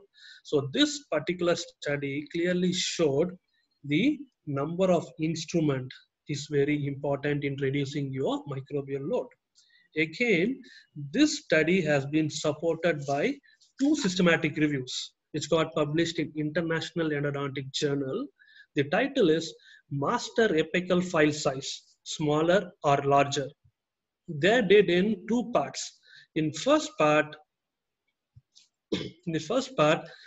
they did the systematic review, including studies only concerned to the microbial reduction. Whereas the second part, the same title, Master Apical File Size, Smaller or Larger, a systematic review based on healing outcomes. In these 2 studies, they concluded saying that your master apical file size has to be 3 size more than your initial apical file size. I think still this theory holds good. If you improve or increase your 3 size instrumentation more than your initial apical file size, your drastically will improve your healing outcome. So that is what one of the important success in root canal. So I don't believe drastically in this minimal invasive procedure, especially in the tooth with periapical pathosis and necrotic pulp. So to conclude, my statement is you have to increase your 3 size instrumentation. So this is my answer for my first question. Coming to the next question is the glide path. Can you change to the next slide, ma'am? Yeah, this is one of the paper which got published in last month in Journal of Endodontics. This review was written by Gianluca, me, and few of our couple of our friends like Frido and Hani and Gustavo. This is the one of the paper which we took almost 1 year to write. It's very difficult. We have included 96 papers for included studies in the systematic review. This is only one half. The another half of the paper, Gianluca has extremely shared his clinical views. How to, can you go to the next slide, ma'am, please? Oh, Sir, sorry. this is it. Oh, Yeah. okay, sorry. Yeah. In that another half of this slide, sorry, another half of the paper, he had clearly explained how to negotiate the canal with different angle of curvature. If it's abrupt, how to do that. If it's straight, if it's easily curved, it's difficultly curved. Everything he has clearly explained in this particular paper with a lot of clinical images and most of the CT images. So I request most of the postgraduate students or the clinical practitioners, please read this paper. It will 100% it will be useful for you guys. Coming to the glide path, I request Gianluca to have his views on that because he's the expert now. So he recently wrote one textbook on minimal invasive endodontics. He wrote this particular chapter. So I think he's the right person to highlight the students and everybody on this topic. Please, Gianluca, stage is yours. Thank you, Venki. Thank you, Venki, for introducing me on this topic. And I agree very much with people who said before that the success of endodontic treatment is mainly given by a good preparation of the apical third. If we are able to treat well in a predictable way the apical third and to disinfect it, it's very important. So first of all, we have to reach the apical third with our instrumentation to then deliver the irrigants there and all the treatment procedures. So the negotiation, scouting, and glide path is one of the most important phases in endodontic treatment because it permits us to reach the apical third, to reach the apical foramen, and to clean this very important area. In my clinical approach today, I have to say that a mechanical approach to glide path to the scouting and negotiation is something that is very successful in my clinical hands. This is because we are using flexible files like nickel titanium files, and to scout the most difficult apical anatomies, the nickel titanium flexible files, they are more indicated rather than the more rigid stainless steel files. We can use the small files for initial canal assessment, I like to call it, during negotiation, because for me, using the number 6, number 8 hand file means not to try to create a glide path, but just to understand the anatomy of the canal, to understand the inclination of the orifice, where the canal goes, if the canal is straight, curved, if the canal is strict or large. So initial canal assessment. Then most of the cases in our clinical practice, during this initial canal assessment, we are able to reach the apical foramen through these manual hand files under the apex locator. So these cases are quite easy in my clinical practice today, because you can use the mechanical file that you prefer in the correct way, following the indication of the manufacturers, and treat these anatomies, even the most curved, very effectively, because the modern instruments, we have a lot of modern instruments, very effective and safe to be used. The problem is when we are not able to negotiate the root canal during this initial canal assessment. In that case, I never push on my stainless steel files, because they are rigid even in the smallest sizes, 8, 10. The 10 is already a rigid file. If you are using it in a very difficult canal in which you are not able to proceed. So I never push on my stainless steel file, and I start to use mechanical techniques to try to scout the root canal. As we all have described in this review, probably reciprocation has given us this possibility to perform a mechanical scouting in a safer way, because the rule for rotary files is obviously not to use a rotary file where you have not inserted an end file before, because of the risk for fractured tips. With the reciprocation, we can change the approach because of the safety of reciprocation. We can try to scout the root canal with several different techniques in reciprocation. Small files for glide path, or single file for coronal scouting. There are some situations in which we can directly go with the mechanical files, especially in the most difficult root canals. And in my practice, choosing by different files used in reciprocation, I'm able to find a solution for the most difficult cases, especially the most difficult cases when we have apical impediments or to the scouting. With some files with some specific characteristics, we are able to reach the apex. When we have coronal impediments, we can use different type of files adapting to the anatomy. So the important step for me, for the people, is to start to have the knowledge of the different properties of the files and how to use them in the different clinical situations. Thank you, sir. But here, when you are scouting, is there any role of any chemical agent to do so while we are establishing the glide path? And as you mentioned, the initial canal assessment, how do we do that clinically? What would you tell our viewers that these are the steps we should follow while we are performing the initial canal assessment? And the other part of the question, that is the chemical agents, are they required? If yes, which are the ones? In my opinion, in this phase, it's not so much important to use a chemical agent, because the canal is so small that you have no penetration of these agents inside the root canal. So we are speaking about canal with difficult scouting. So they are surely very small, strict canals. So it's very difficult. In any case, if I have a pre-enlargement of the coronal portion, for example, and I have some difficulties, the only chemical agent that I use is liquid EDTA. So a liquid chelating agent to try to scout the apical turn, but usually it does not make the difference. I don't use gels or other chelating agents like this. It's not needed anymore in this step, but also with the mechanical files, it's not needed. For the initial canal assessment, I can suggest to start. Depending on the dimension of the root canal, if it's a single rooted tooth or a multi-rooted tooth, to start with small stainless steel files like size 8 in a multi-rooted tooth, or size 10 in a single rooted tooth with a single canal, just to understand the dimensions of the canal, the directions of the canal curvature, the characteristic of the canal. So I like the size 8 because it's difficult to make damages with the size 8, while it's very easy to make damages with size 10 and size 15. So size 8, if you try to push it, the tip is you can easily bend the tip. So it's not so easy to create damages. So I always start with this file for the initial canal assessment.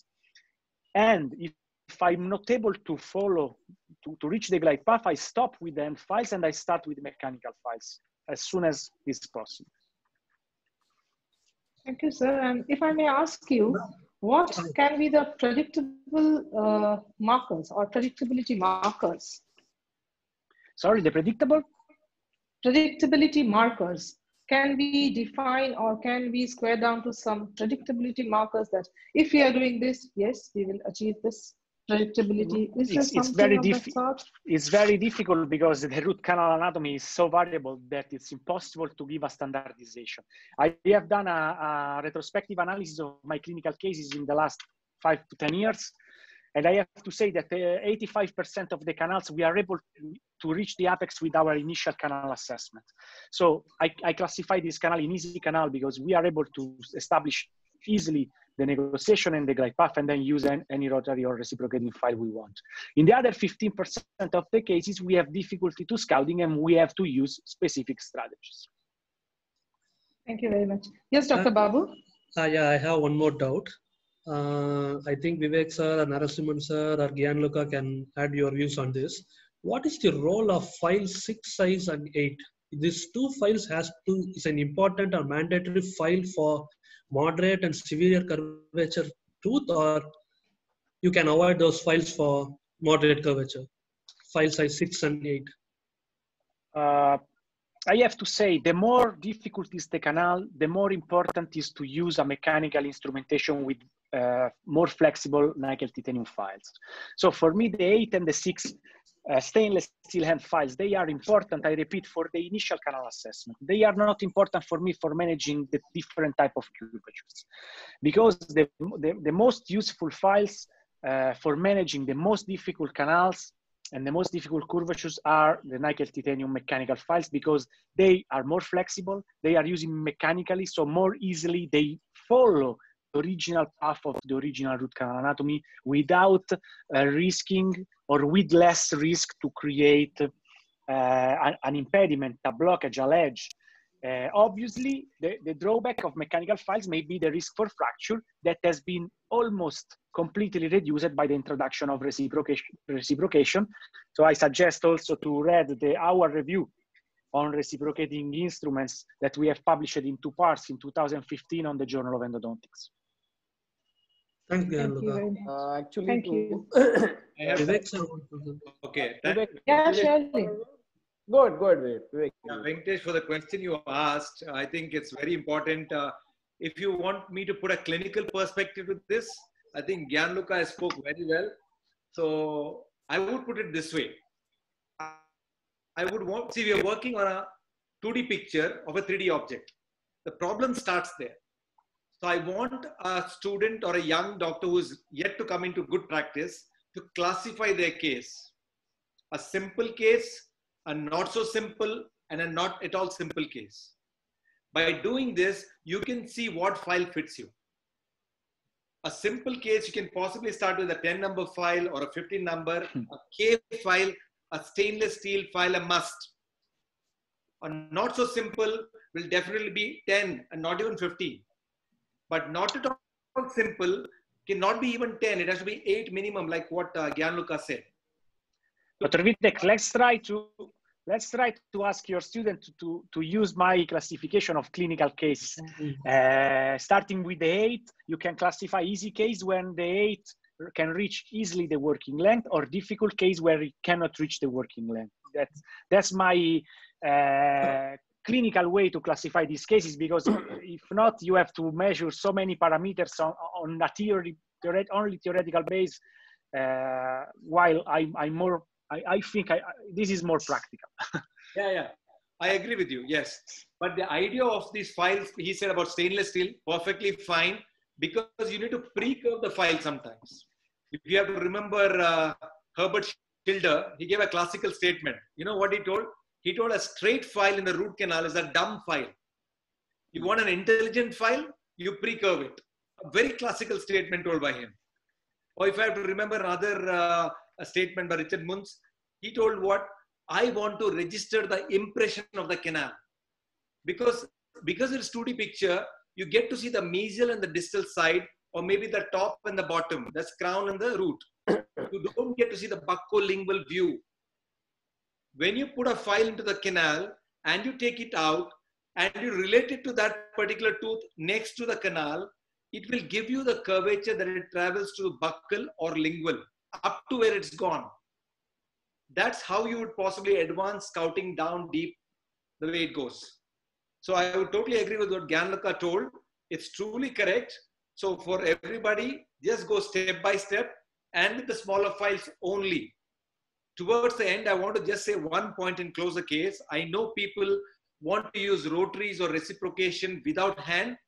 For me, if hand files do not, rotary files cannot.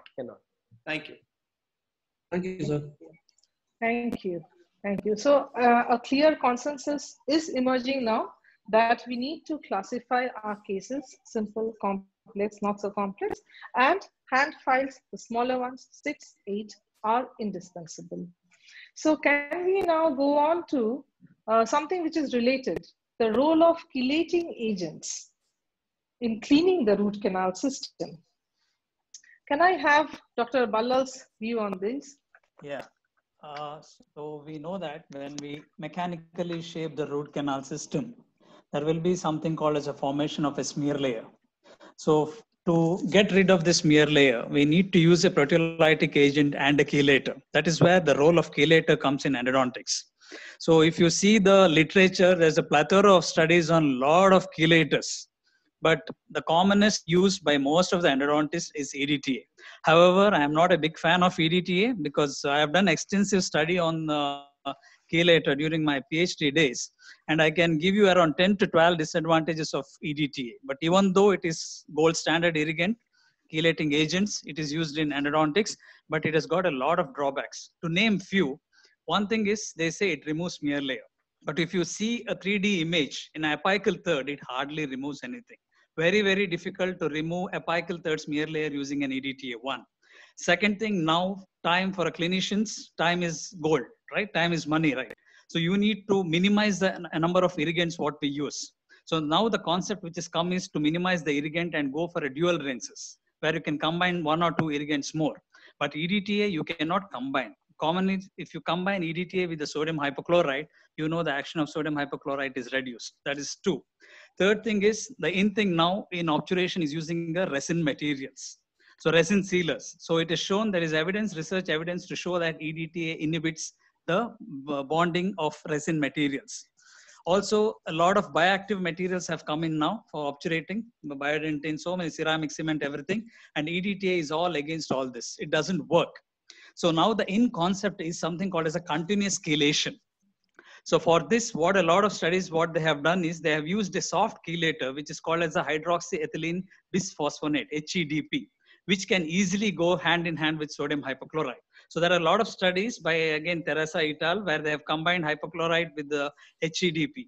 But recently, a product by Dr. Matthias Zender, who is my mentor and a great friend from University of Zurich, he's come up with a patent of dual rings HEDP. It comes in capsule, 0.9 gram capsule of HEDP. You just open up the capsule, put in the hypochlorite, 10 ml of hypochlorite, stir it properly, and you can use it.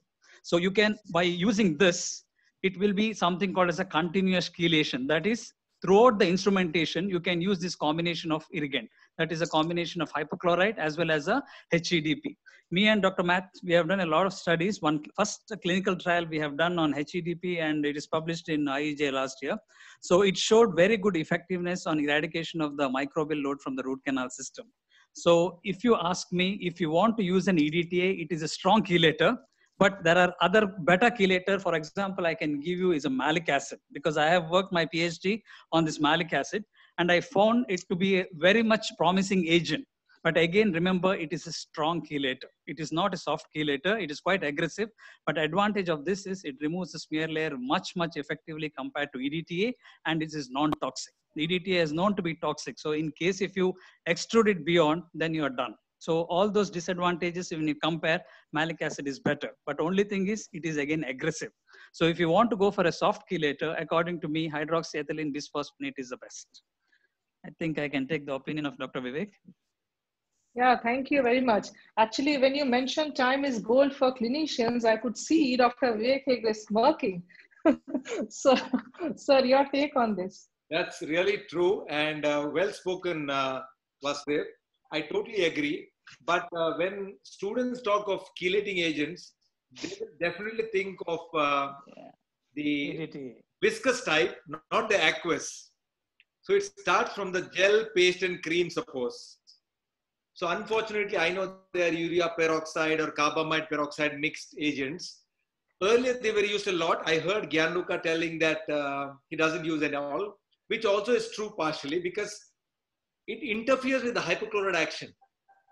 It came in because in the earlier books from what Cohen had written, he told it emulsifies, it does flotation, it does suspension of that pulp that is 60% in collagen, it will prevent the collapse of the pulp, and all those theories come. So even if there are clinicians who want to use it for the first two files at the top, but definitely not at the apical third. Because the biggest problem of such is it's a binder. It binds into the pulp and you can end up having dentine pulp complex as apical hard tissue debris. So what, coming short from there, I would prefer a viscous chelator, like what Gianluca said, what Vasudev exactly told about continuous chelation, because today we want to have combinations where detergents or wetting agents or emulsifiers or lubricants are taken. What he was talking of, Matthias in their paper, is like itadronic acid. That's come into this. You can have longer duration of work, 25-30 minutes with the hypochlorite action. You will have no erosion as much. Even in India, the product is available. Earlier, it was in a liquid form where you have to mix two liquids called Chloroquick. Now you have a twin clean as a capsule. We can break the capsule, use the hypochlorite you have, and make it. The most important advantage is what? Like what Vasudev said, it's about the pH. Personally, as a clinician for a long years, I didn't know about this. I was ignorant. But today, I definitely agree with Vasudev. What he has told about the pH, it plays a bigger role. So continuous chelation is the way forward as we look now. Thank you. Thank you very much. So we got to know some new things. That's very, very important. And continuous chelation and the new agents, as you said, the soft ones, not so soft ones. So now we have a balance between what is theoretical and what is practically achievable. So thank you very much. Now, we have addressed the simple straight canals, round cross section. These can be addressed easily by mechanical instrumentation and irrigation. But what about the aberrations like oval canals, curved canals, isthmy? Magnification is there. It is helping us to detect anatomical variations more so. What may be the means to perform mechanical instrumentation in such cases to achieve the larger goal of root canal disinfection? And here I would like the expert to also comment certain things on the other irrigants. For example, we have discussed sodium hypochlorite, what other irrigants, which might facilitate obturation, leading to predictable treatment outcome. Could I have the views from Dr. Ballal and Dr. Narasimhan Bharadwaj on this? Yeah. Thank you, ma'am. Narasimhan, should I take it? Yeah, you can take the theoretical part. I'll just first put the clinical part, and then I think you will have a lot to say. Okay. Now, as far as, can we have the question? Yeah. So now, Yeah. as far as this is concerned, from the purely, I'm sure Dr. Vasudev is going to take it from the research perspective. Now, I'll first take it from the clinical perspective. Now, from the clinical perspective, the most important thing as of now, as far as this question is concerned, is every endodontist should shift over to ultrasonics. An ultrasonic method, what I mean is by using a statics or by using a slow speed, is the way forward to achieve these goals of clearing the isthmus or tracing the MB2s, or kind of like, even de-roofing for that matter. When with magnification and ultrasonic, these mechanical preparation, because why I want to insist on that is the moment we hear the word mechanical preparation, one thing which goes into our mind is we just think that is just burr and rotary file. You'll have to understand that mechanical preparation is not just burr and rotary file. So the burr, in fact, the current concept is the burr is used only for the drop, and then just a little bit of an expansion. And then all the rest is got about by the use of ultrasonics coupled with magnification. So this, in fact, I first learned with Dr. Vivek when I went to his place about almost 6 years back. When when I came back, the first thing which I bought was the ultrasonic scale. I don't know whether he remembers that. I in fact told him as well. So now I cannot imagine to do a root canal without my ultrasonics. The moment I open my access, I shift over to my ultrasonics, and then I do my predominant preparation of the pulp, or I mean of the chamber or the isthmus and everything with ultrasonic preparation. This is from a clinician mechanical perspective. Now Dr. Vasudev will highlight about the research perspective in that. Yeah, thank you, Dr. Nasiman. This is a big issue when we treat a ribbon-shaped canal or an oval-shaped canal. So what type of instrumentation we need to do? So if you ask me, there should be some files which will just scrape and don't cut. Because mesial roots, for example, mesial roots of lower mandibular molar, where isthmus is present, the dimension of the root will be very thin. So we need some files which can scrape the matrix of the biofilm from the root canal wall. And one of the classical example what I can give for this is the XP endo finisher. So recently I have done a clinical trial. It is a first clinical trial in the endodontic literature on XP endo finisher. It is published in Journal of Dentistry. It is coming next month. So me and Dr. Damar have done that. We saw for the effectiveness of XP endo finisher. And as Dr. Narasimhan said, ultrasonics with F file. F file is one more plastic file which can just agitate the root canal irrigate. So we compared all this and we saw XP endo finisher was in par with ultrasonics. So one main advantage of this XP endo finisher is it doesn't cut. It just scrubs the wall so that the biofilm will get detached, especially in case of oval canals where the rotary instrument does not touch the walls. That is one.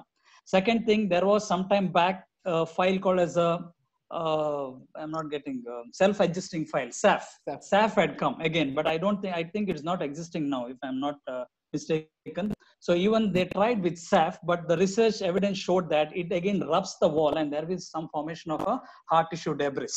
The advantage of SAF was there was a continuous irrigation along with the scrubbing action, but it do produces the hard tissue debris, which was again difficult to remove.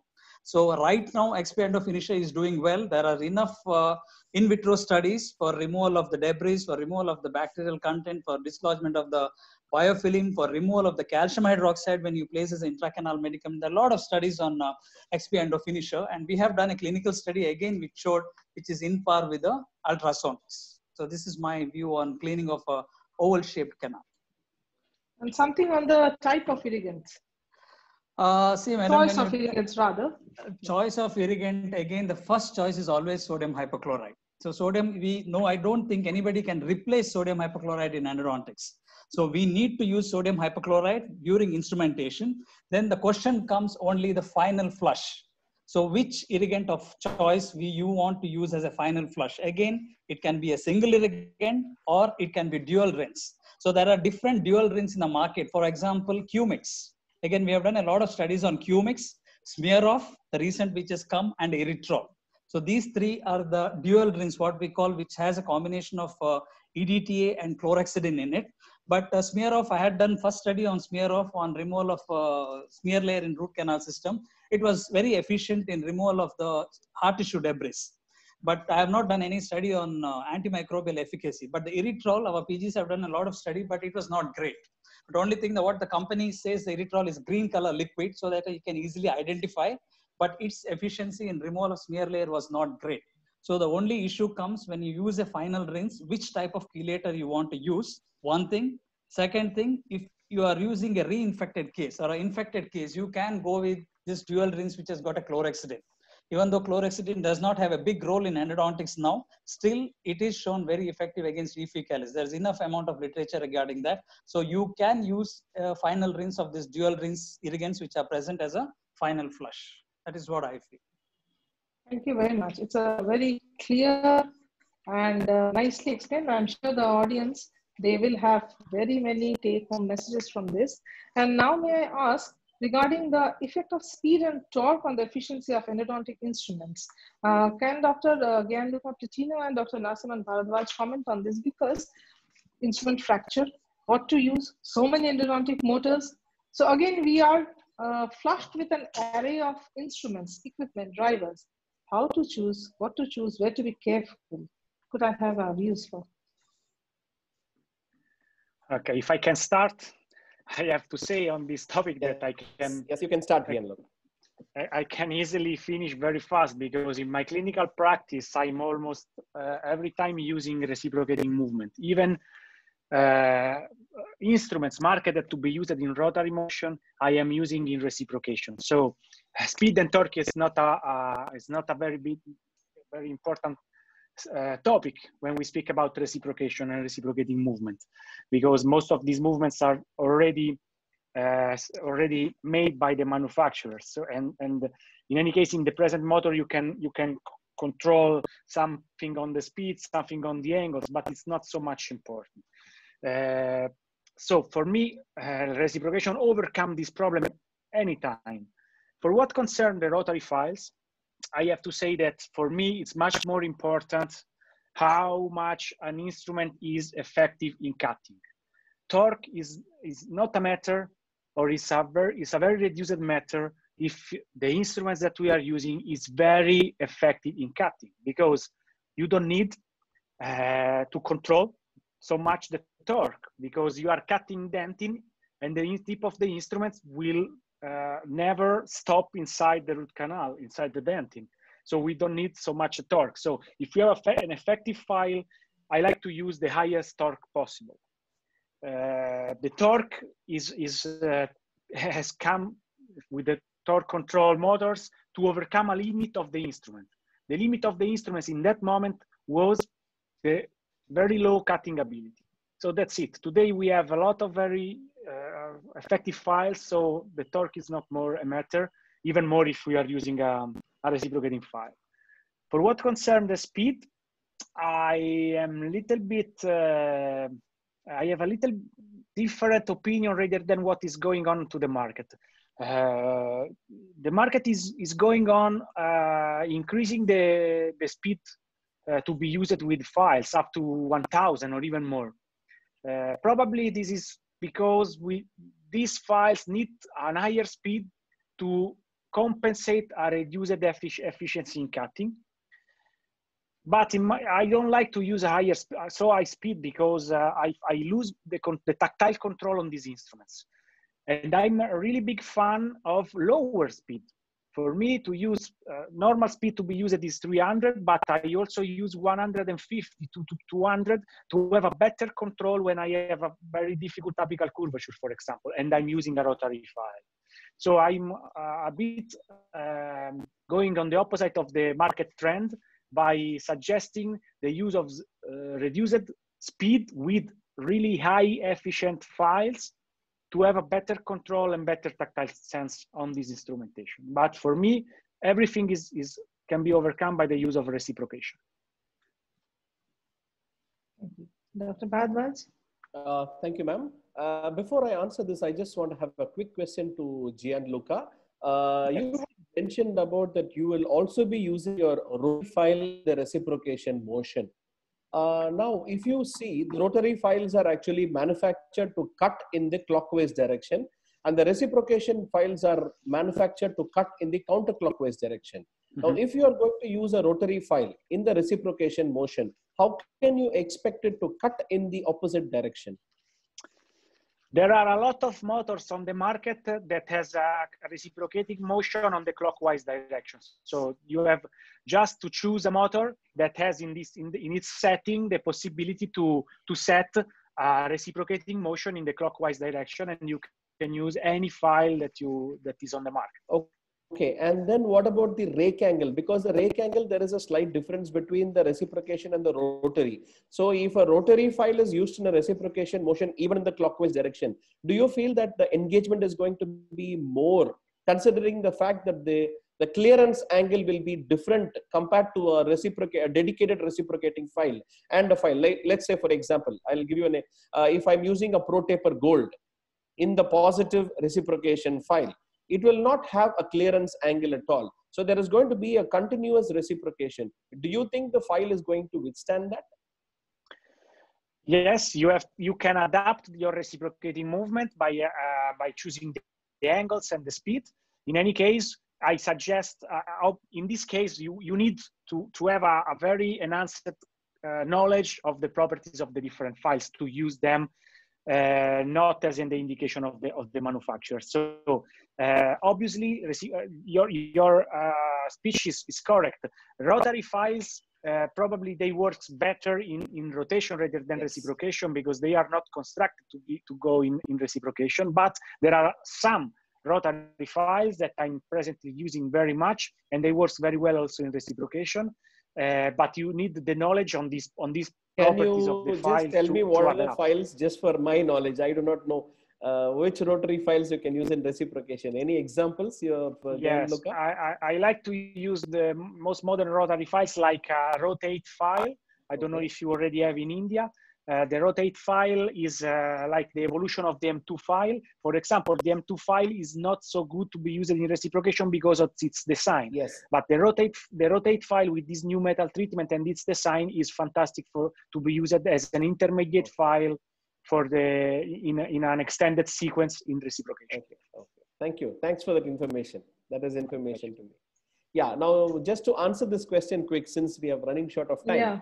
Now, as far as speed and torque is concerned, I would just give just one few things. One is, as Vivek aptly said in the beginning, if a size 10 file is not reaching the apical foramen, no file in the universe will reach. Forget about the fact how much speed and how much torque you're going to use. So the most important thing which would determine a speed and the torque is to have a reproducible glide path. If you have a good reproducible glide path, then I think any file will work absolutely fine as per the manufacturer's guidelines.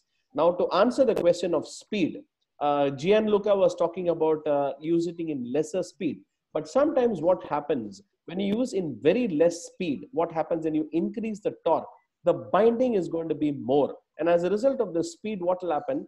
The speed at which it will clear the binding is also going to be lesser, which can result in a separation. So I would say the ideal speed would be 300 to 500.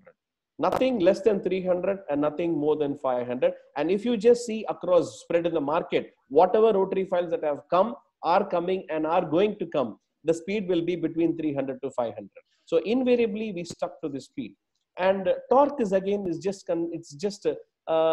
is nothing like this torque or that torque. It is just resistance to your lateral movement. So when you're going to push it inside, and as Vivek said, as gentle as possible, as gentle as possible. So when you're going to be gentle, and if you feel that it is going to be resisting, you can always increase the torque.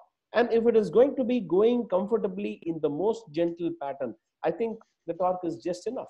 So there is nothing like for this file, this torque. I always work on the canal, the feel of the canal. In fact, I always say like what he said in the beginning, when we spoke about how the beginner should adapt.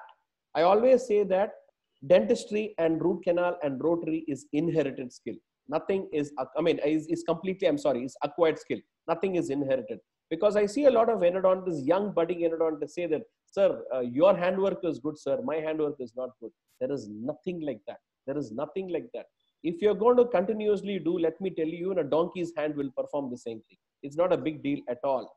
So dentistry and rotary especially is nothing but acquired skill, as Vivek pointed out. So as you keep working, Okay, in fact, if you ask people like us, like who have been 20 years into practice, many a times I've had this gut feeling. When the file goes inside the canal, and when I feel, my gut tells me somehow I might break the file, and exactly that's the time when I break the file. So it kind of gives signals onto my fingers. That's the kind of tactile, because a lot of people say that if you use rotary, you lose tactile feeling. I beg to differ. You can actually feel the rotary file in your fingers, and that is when you actually get the tactile sense into your finger. I'm sure Vivek will accept on that. Yeah, thank you, sir. So tactile, we agree on this. And as rightly pointed out, our viewers have been with us for more than, it's 2 hours, 10 minutes now. So we'll just rush through a last question from here. And then we go on to clinical pieces and audience questions, because somebody is working very hard backstage. Dr. Laura Mishra, she's taking in all the audience questions, and she has worked very hard. And the man behind the show, Dr. Mohan Bhuvneshwaran, my sincere thanks to him also for creating this platform. So we have had so many discussions. Can I just have this particular last question answered from here for the benefit of our postgraduate students and young researchers? What is the way forward? Can I have Dr. Venkatesh Babu's opinion, and then all the respected panelists, they can give certain tips so that we move on to clinical cases and audience questions which have not been answered. As I know, this is the wonderful question which is very important for the postgraduate, especially on the young researchers. What is the future directions in research perspective in endodontics? For past 6 months, me and Prof. Paul Dummer and couple of senior personalities in endodontics wrote 3 editorials. So I recommend the postgraduates to please read those 3 editorials. Number 1, we wrote on how to improve the quality of randomized trials in endodontics. This is number 1. Number 2 is animal testing. So how you have to do your animal experiments. Number 3rd is very important, which most of us we are planning to do in our thesis dissertation, is laboratory based. So coming to the laboratory based studies, this editorial was written by me, Peter Murray, Ronald, O.A. Peters, Rokas, and Joe Secura, and Prof. Paul Dummer. In this editorial, we wrote 5 to 6 sentences I would like to read here. Researchers and clinicians working in the field of endodontology by their very nature are intelligent, independent, bold, resourceful, and very likely overworked, underfunded, and underpaid. I think everybody accepts this. Nevertheless, it must be acknowledged that the majority of the research in endodontology begins and ends within a laboratory, meaning that after all the time and effort producing the laboratory results, those results will never benefit a single patient who is given the endodontic therapy or indeed any dental treatment. So what we are trying to say is laboratory studies should not die within the laboratory.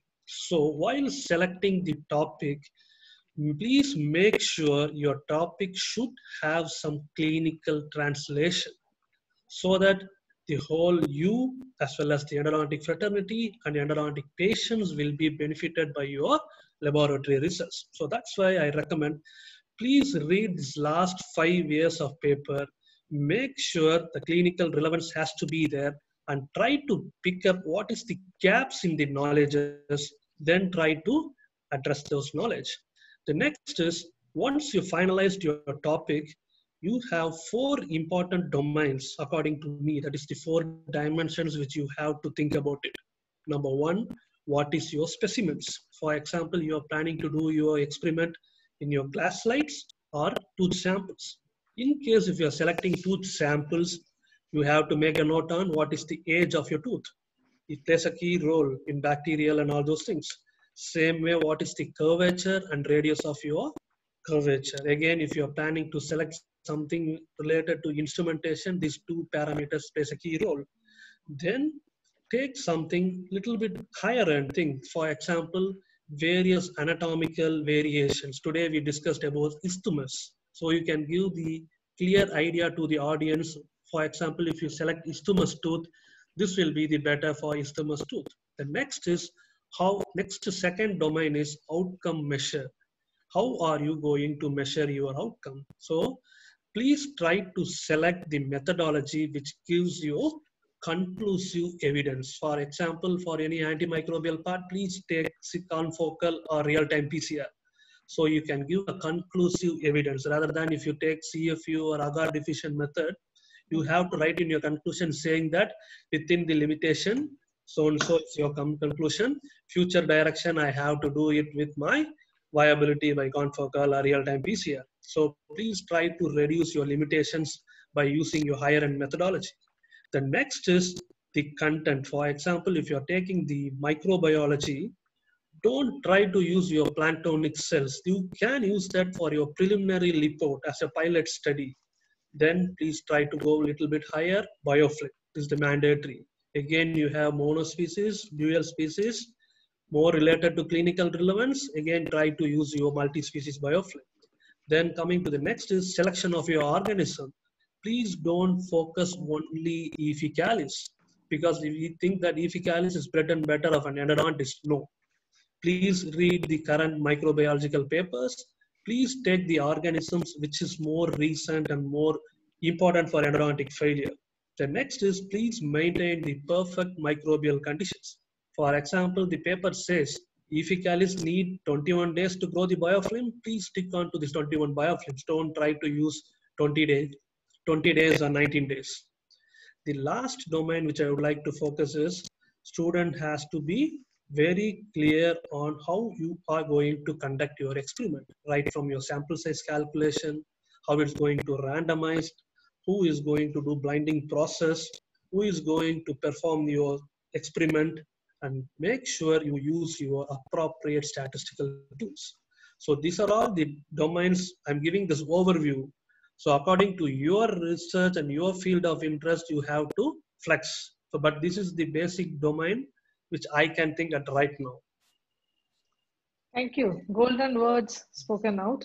Dr. Ballal, a brief something for our young audience, young researchers, PG students. I think 95% or 98% Dr. Venkatesh Babu has said, I guess. I don't think we have to pitch in much. But what I want to say is, when you do a research, it is not only doing research, it has got two components. You need to do the study and you need to publish it.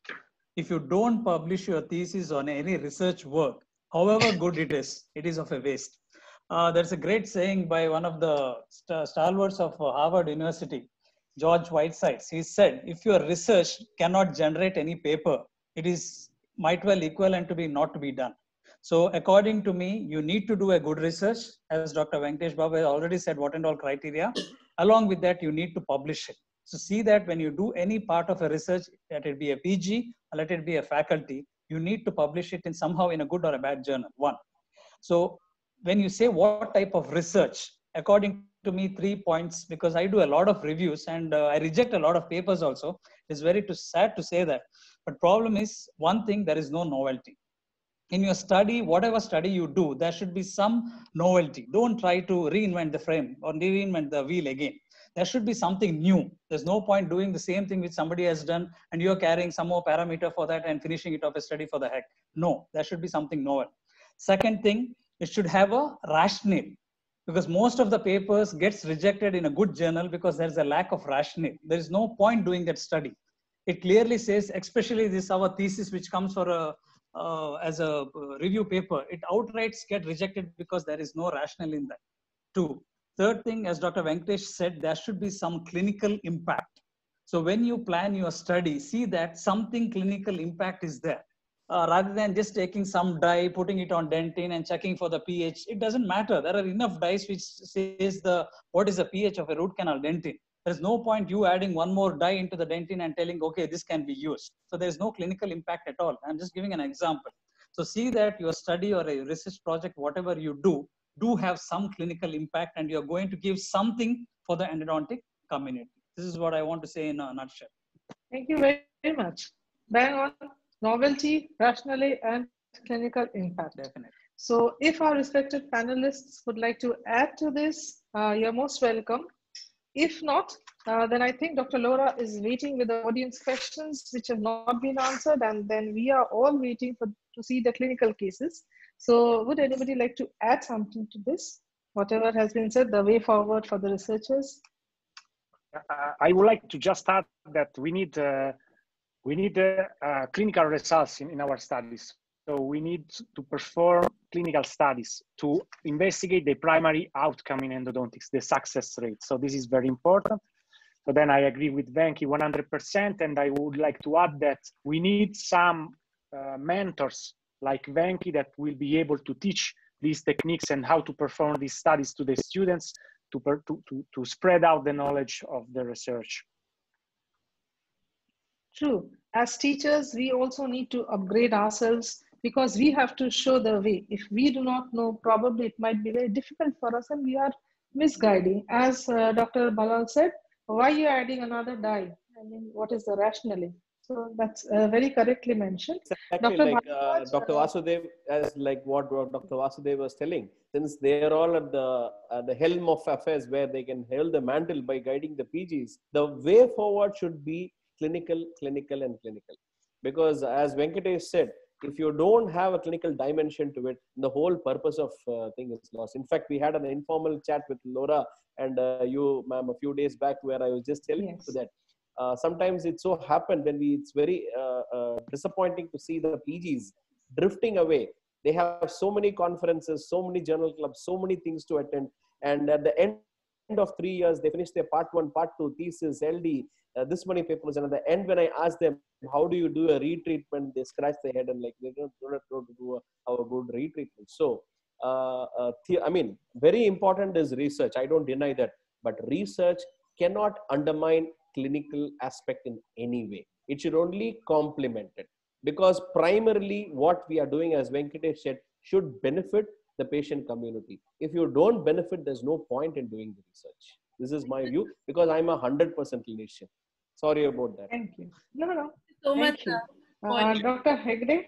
Yeah, I'd like to just put very brief comments here.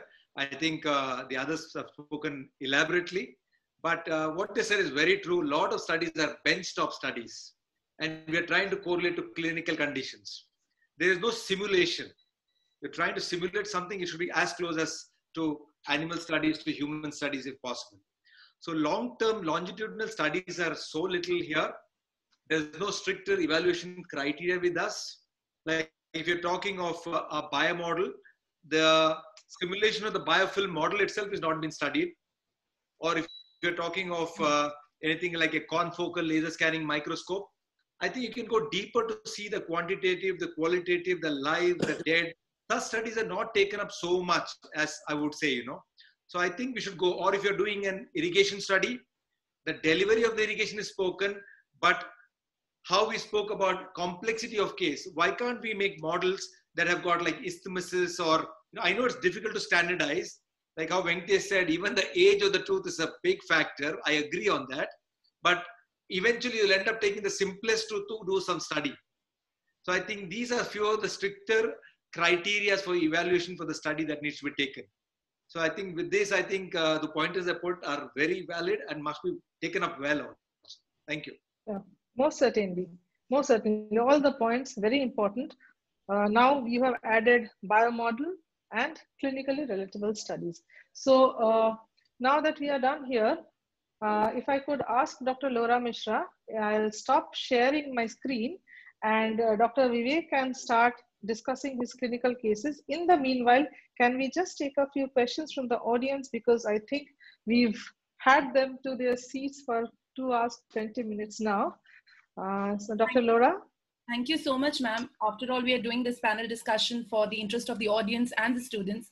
So answering questions to the audience is equally important. Well, I have a very interesting share of questions. I know, Gyanluka sir, you have to leave early, so I'll push it really fast. I'll try to make it as fast as possible. And my request to the panelists is to keep the answers brief and to the point. So I'll go ahead. The first question I will direct to Venkatesh sir.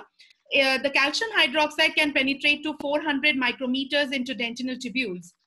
What is the best efficient method for removing calcium hydroxide from dentinal tubules? Yeah.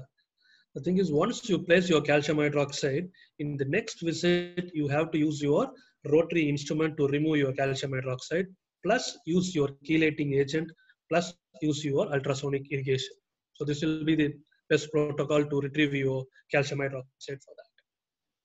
Okay, sir, since we regularly discussed, and Vasudev Balal sir, you insisted that the hypochlorite is the main irrigating of choice, and though EDTA is not an irrigation of choice, but usually the clinical protocol which is followed by most of the clinicians is they use hypo, saline, EDTA, saline, and then hypo. So what is the role of chlorhexidine? Where does chlorhexidine come? If you ask me, chlorhexidine does not have a big role in endodontics. I know some people do use chlorhexidine, but the main problem of chlorhexidine is it does not act on the matrix of biofilm of the whatever microorganism is formed. Because our aim is to use something alkalizing agent. The classical example is sodium hypochlorite, which can dissolve the matrix of the biofilm. So chlorhexidine, it is just antibacterial. It has got a dual action. It is antibacterial. So you can use it as a final rinse, but it won't dissolve the matrix of the biofilm, unlike sodium hypochlorite. No harm in using, but there's no much benefit. So, sir, then now I see many studies on chitosan. So, what is the role of chitosan? Chitosan, it is a delivery agent. The main role, if you see, before dentistry, there are a lot of studies on pharmacy which has been done. It is a very good polysaccharide and it is very good delivery agents. So now in endodontics, I think Dr. Anil has done a lot of work on chitosan using nano deliveries, nanoforms. So it can be used in nano form as a delivery agent, and it is also been tried as a root canal irrigant for removal of smear layer, but it was nothing as great as compared to other strong chelators. So as a delivery agent, if you want to use chitosan, it is one of the best polysaccharide. Okay, so I have a question. In case there is a periapical lesion which is large enough and which has involved cortical plate, say palatal defect, it has led to a palatal defect, would you still insist on non-surgical treatment, and or you will follow wait and watch policy and decide on surgical options later? Vivek, sir. Any treatment that I do, we have a principle in our practice. We want to do a follow-up of 3 months, 6 months, 9 months, and 12 months. We've read in the literature, for anything good and bad to happen, it takes 4 weeks to 12 weeks for a lucency to come or an opacity to happen. So if I know if it's behaving well, I don't mind waiting.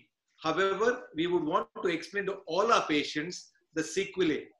Like a normal treatment might go for a repeat in the future, might go in for a surgical in the future, even extraction or an implant. But having said this case that you said, which had a huge palatal lesion with a bone loss or a cortical plate defect, these generally may not heal the way we want because the plate is missing. First of all, I would ask for a scan. A CBCT scan is always and always indicated, not for missed canals or cracks or fractures. If I can see what I cannot see, it's okay. But if I cannot see the buccolingual picture and I'm doubting something more, that's when I want the third dimension. And if I see a palatal defect, then I need to be more cautious about it. We will definitely go with a non-surgical approach. It also depends on how large the defect is, but we know the palatal tissue doesn't behave as well. So often said than not, I think eventually it might be taking up a surgical approach. But doing a surgical approach from the palatal side is just not easy. You have to take a buccal approach. So that much of damage, that much of destruction. So I think you need to start planning everything in toto, you know. Yeah, great. Thank you, sir. So if number of instruments is influential, then where does the single file system come into play? I mean, are they effective? My question, Narasimhan sir, will you take it up? Or Gyan Lucas? Yes. Gyan Lucas, please go ahead. No, please, Nara. No, go ahead. Since you have to leave, take this question. The topic is to understand that the size matters. So if with a single file, you are able to prepare a root canal in a basic shape of preparation to a size that is similar to the same size that you can obtain with 3 or 4 files, at the end, your disinfection will be the same. What matters then is the apical refinement of the preparation. There, that's make a role. There is one of the few randomized clinical studies in endodontics demonstrating that we have a proportionally increased success rate in percentage by increasing the apical size of preparation by 2, 3, 4, or 5 times more the first initial binding file. So the single file can obtain the same disinfection because this is a basic preparation. Then what matters is an apical refinement and the further disinfection. And from our own Indian students and Indian colleagues' perspective, simple. The more number of files you're going to put, the more chances of hydrogenic errors. So it's very simple that if you're going to keep it as simple as possible to one file, the number of hydrogenic errors is going to be definitely lesser. And secondly, most important, as all accepted, time is money. You keep your shaping to the base minimum and you spend a lot of time on irrigation so that you finish it as quick as possible. Okay. Yes, the other factor is that if you are using a sequence of files, probably you are using more irrigants for more time. So you have to standardize the timing also for the single files. Okay, sir. Another question, Vivek sir, since we touched on lasers, since the laser light goes in a straight line, we all know that. So how is it going to remove or do debridement if the canals are lateral or you have a lot of apical deltas? How do lasers work there? A good question.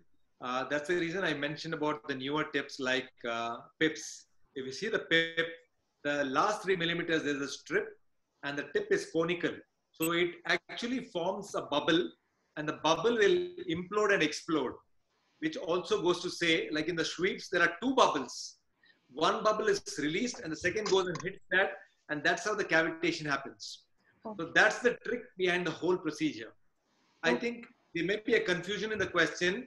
When you talk of laser, please don't look at the flexible fibers, which are like 200 micron, which was used for earlier procedures of root canal sterilization, of putting it in the root end, making it a circular motion, apical, middle, coronal, 3 times per canal, 5 to 10 seconds per canal at 1.5 watts or 2.5 watts. This was what was taught to us with NDAG or diodes. But today we are talking about erbium YAG. The fiber is a sapphire tip, a glass tip, which is a short one at the entry point. They are firing it there. So you're not looking at the root end firing it on. So it is basically activating the chemical for it to give that photoacoustic streaming. That's how it works, okay, with the newer tips. Thank you. Sir, and another question which has come out, that since first initially when sodium hypochlorite was introduced, people said that in enhancing or heating sodium hypochlorite would enhance the efficacy. So now we know that from external to internal, when it goes, that things changes. Nobody is able to maintain the heat of sodium hypochlorite. So now the concept of internal heating of sodium hypochlorite comes. So how is that internal heating of sodium hypochlorite effective? I want one researcher's view, Vasudev sir or Venkatesh sir, you can pitch in. And I also need a clinician view. How do you feel about it? Yeah. You can use hypochlorite because externally heating and using hypochlorite inside the canal is no more, you're done. It is always you agitate the hypochlorite inside the root canal, either by laser or by ultrasonics, which the studies have shown it has got a very good antimicrobial and tissue dissolving property. So no more, nobody can heat it externally by warmers or etc. and deliver it inside the root canal. It is better you irrigate and then agitate. While agitating by using a laser system or by using ultrasonics, automatically heat will be generated.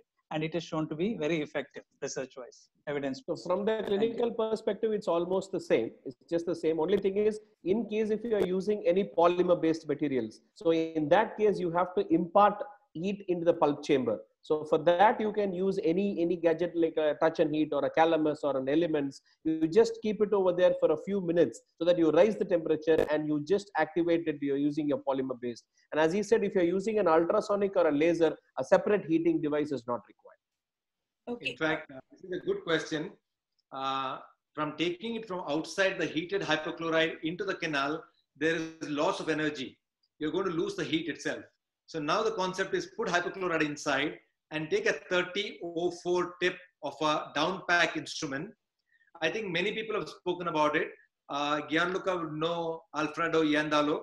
I think he has also published a paper on that. Basically, they take it to a temperature of 150 or 180 degrees in a downpack instrument and try and activate for 20 seconds or 30 seconds. 30 seconds. The circular motion. You're never static, not stationary. You're motionary.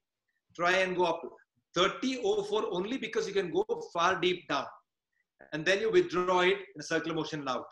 That's only to enhance the efficacy of sodium hypochlorite for more chlorine release. Yes. Thank you.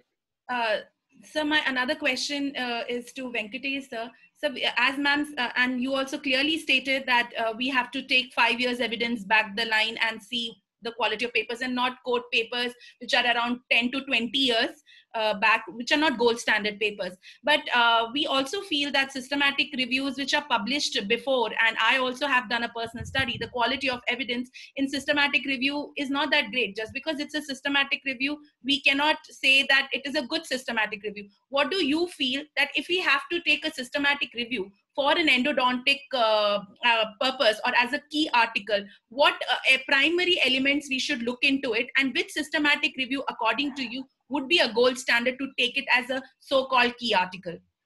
Okay, it's a good question. Coming to systematic review, you have to trust only the last 3 to 5 years of systematic review. Okay, the first reason is, as you know, if you take the last 3 years, most of the article would have been updated.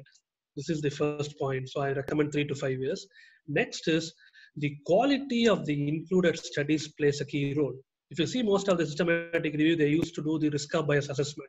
Yeah. So in the conclusion, they used to say, whatever might be the conclusion, however, the quality of the included studies is very less. So it has to be considered with little caution. So it means you have to be a little bit careful in taking those conclusions. So based on this recent years, plus the quality of included studies in that particular systematic reviews, you have to take a call how accurate the systematic review is. Okay. Thank you all. There is a huge attendance of questions, and I have taken few key ones which I felt is more clinically relevant, and from research point of view, it's also there. But I'll take one last question by Dr. Karunakaran sir, who has just asked that please throw a light on management of open apexes with lasers and limitation. And I would like to add that if there is an open apex, then how do we do irrigation? Because we don't have an apical stop. Yes, that's a good question, sir. The thing is, when it comes to lasers, like I said, sir, the photon-induced photoacoustic streaming pips, the pips or the sweeps, they're kept at the entry point of the canal at the coronal third. The solution that you'll be using is maybe hypochlorite, but only a diluted version. You won't even go maybe till 3%. All what you're trying to do is trying to get that tubular flow. Yes, any technique, even with a good apical matrix, there is a good chance, you like it or not, some amount will still go beyond. That's the same thing even with lasers. But there are enough and more studies proving the point, like Roland D. Moore has worked a lot from Ghent University, has worked a lot on this. Professor Moritz from University of Vienna, he's worked on it. So there are a couple of studies which can support and say that yes, they would also say we use the most diluted version, liquid EDTA, just to cleanse the system to the end. But yes, it's a very good question. In open apex, please be cautious not only about lasers, but also of the chemicals used or also the technique that you're using. Because something that goes beyond is going to be harmful for us and for the patient. Thank you.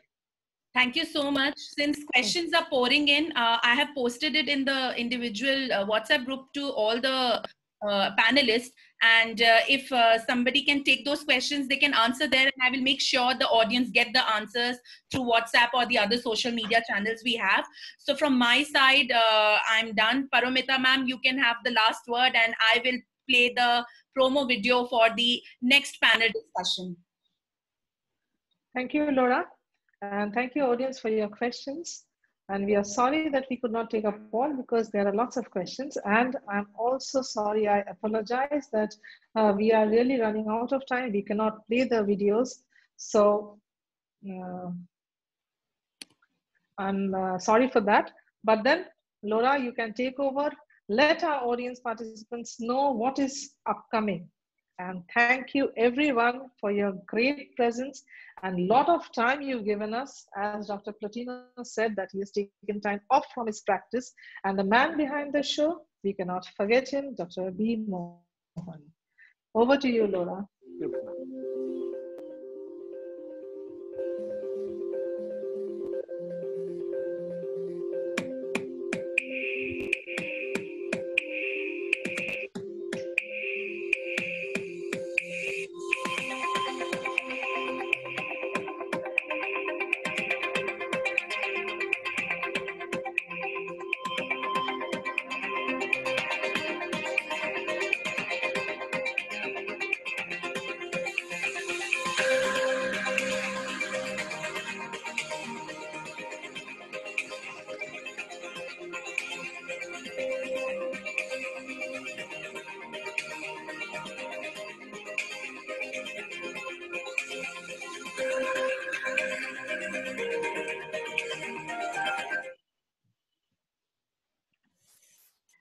Thank you, one and all, for being part of this extensive panel discussion. Though we exceeded the time, but I feel that no time limit is possible for this topic. We try to encompass a lot of things in such a limited period of time. My personal thanks to Vibha ma'am, Paromita madam, an excellent moderator, and Mohan sir, who was the man behind the scenes, not come on the screen, but we know that he's going to be there next week. So we are going to derive a lot of educational skills from Mohan sir through the webinar, because he'll be the one of the panelists for the next one. So thank you viewers for watching our panel discussion, and thanks to each panelist. Namaste from India. Thank you. Thank you. Thank you. Namaste. Thank you very and much. good night. Thank you all. Sayonara. See you soon. Bye.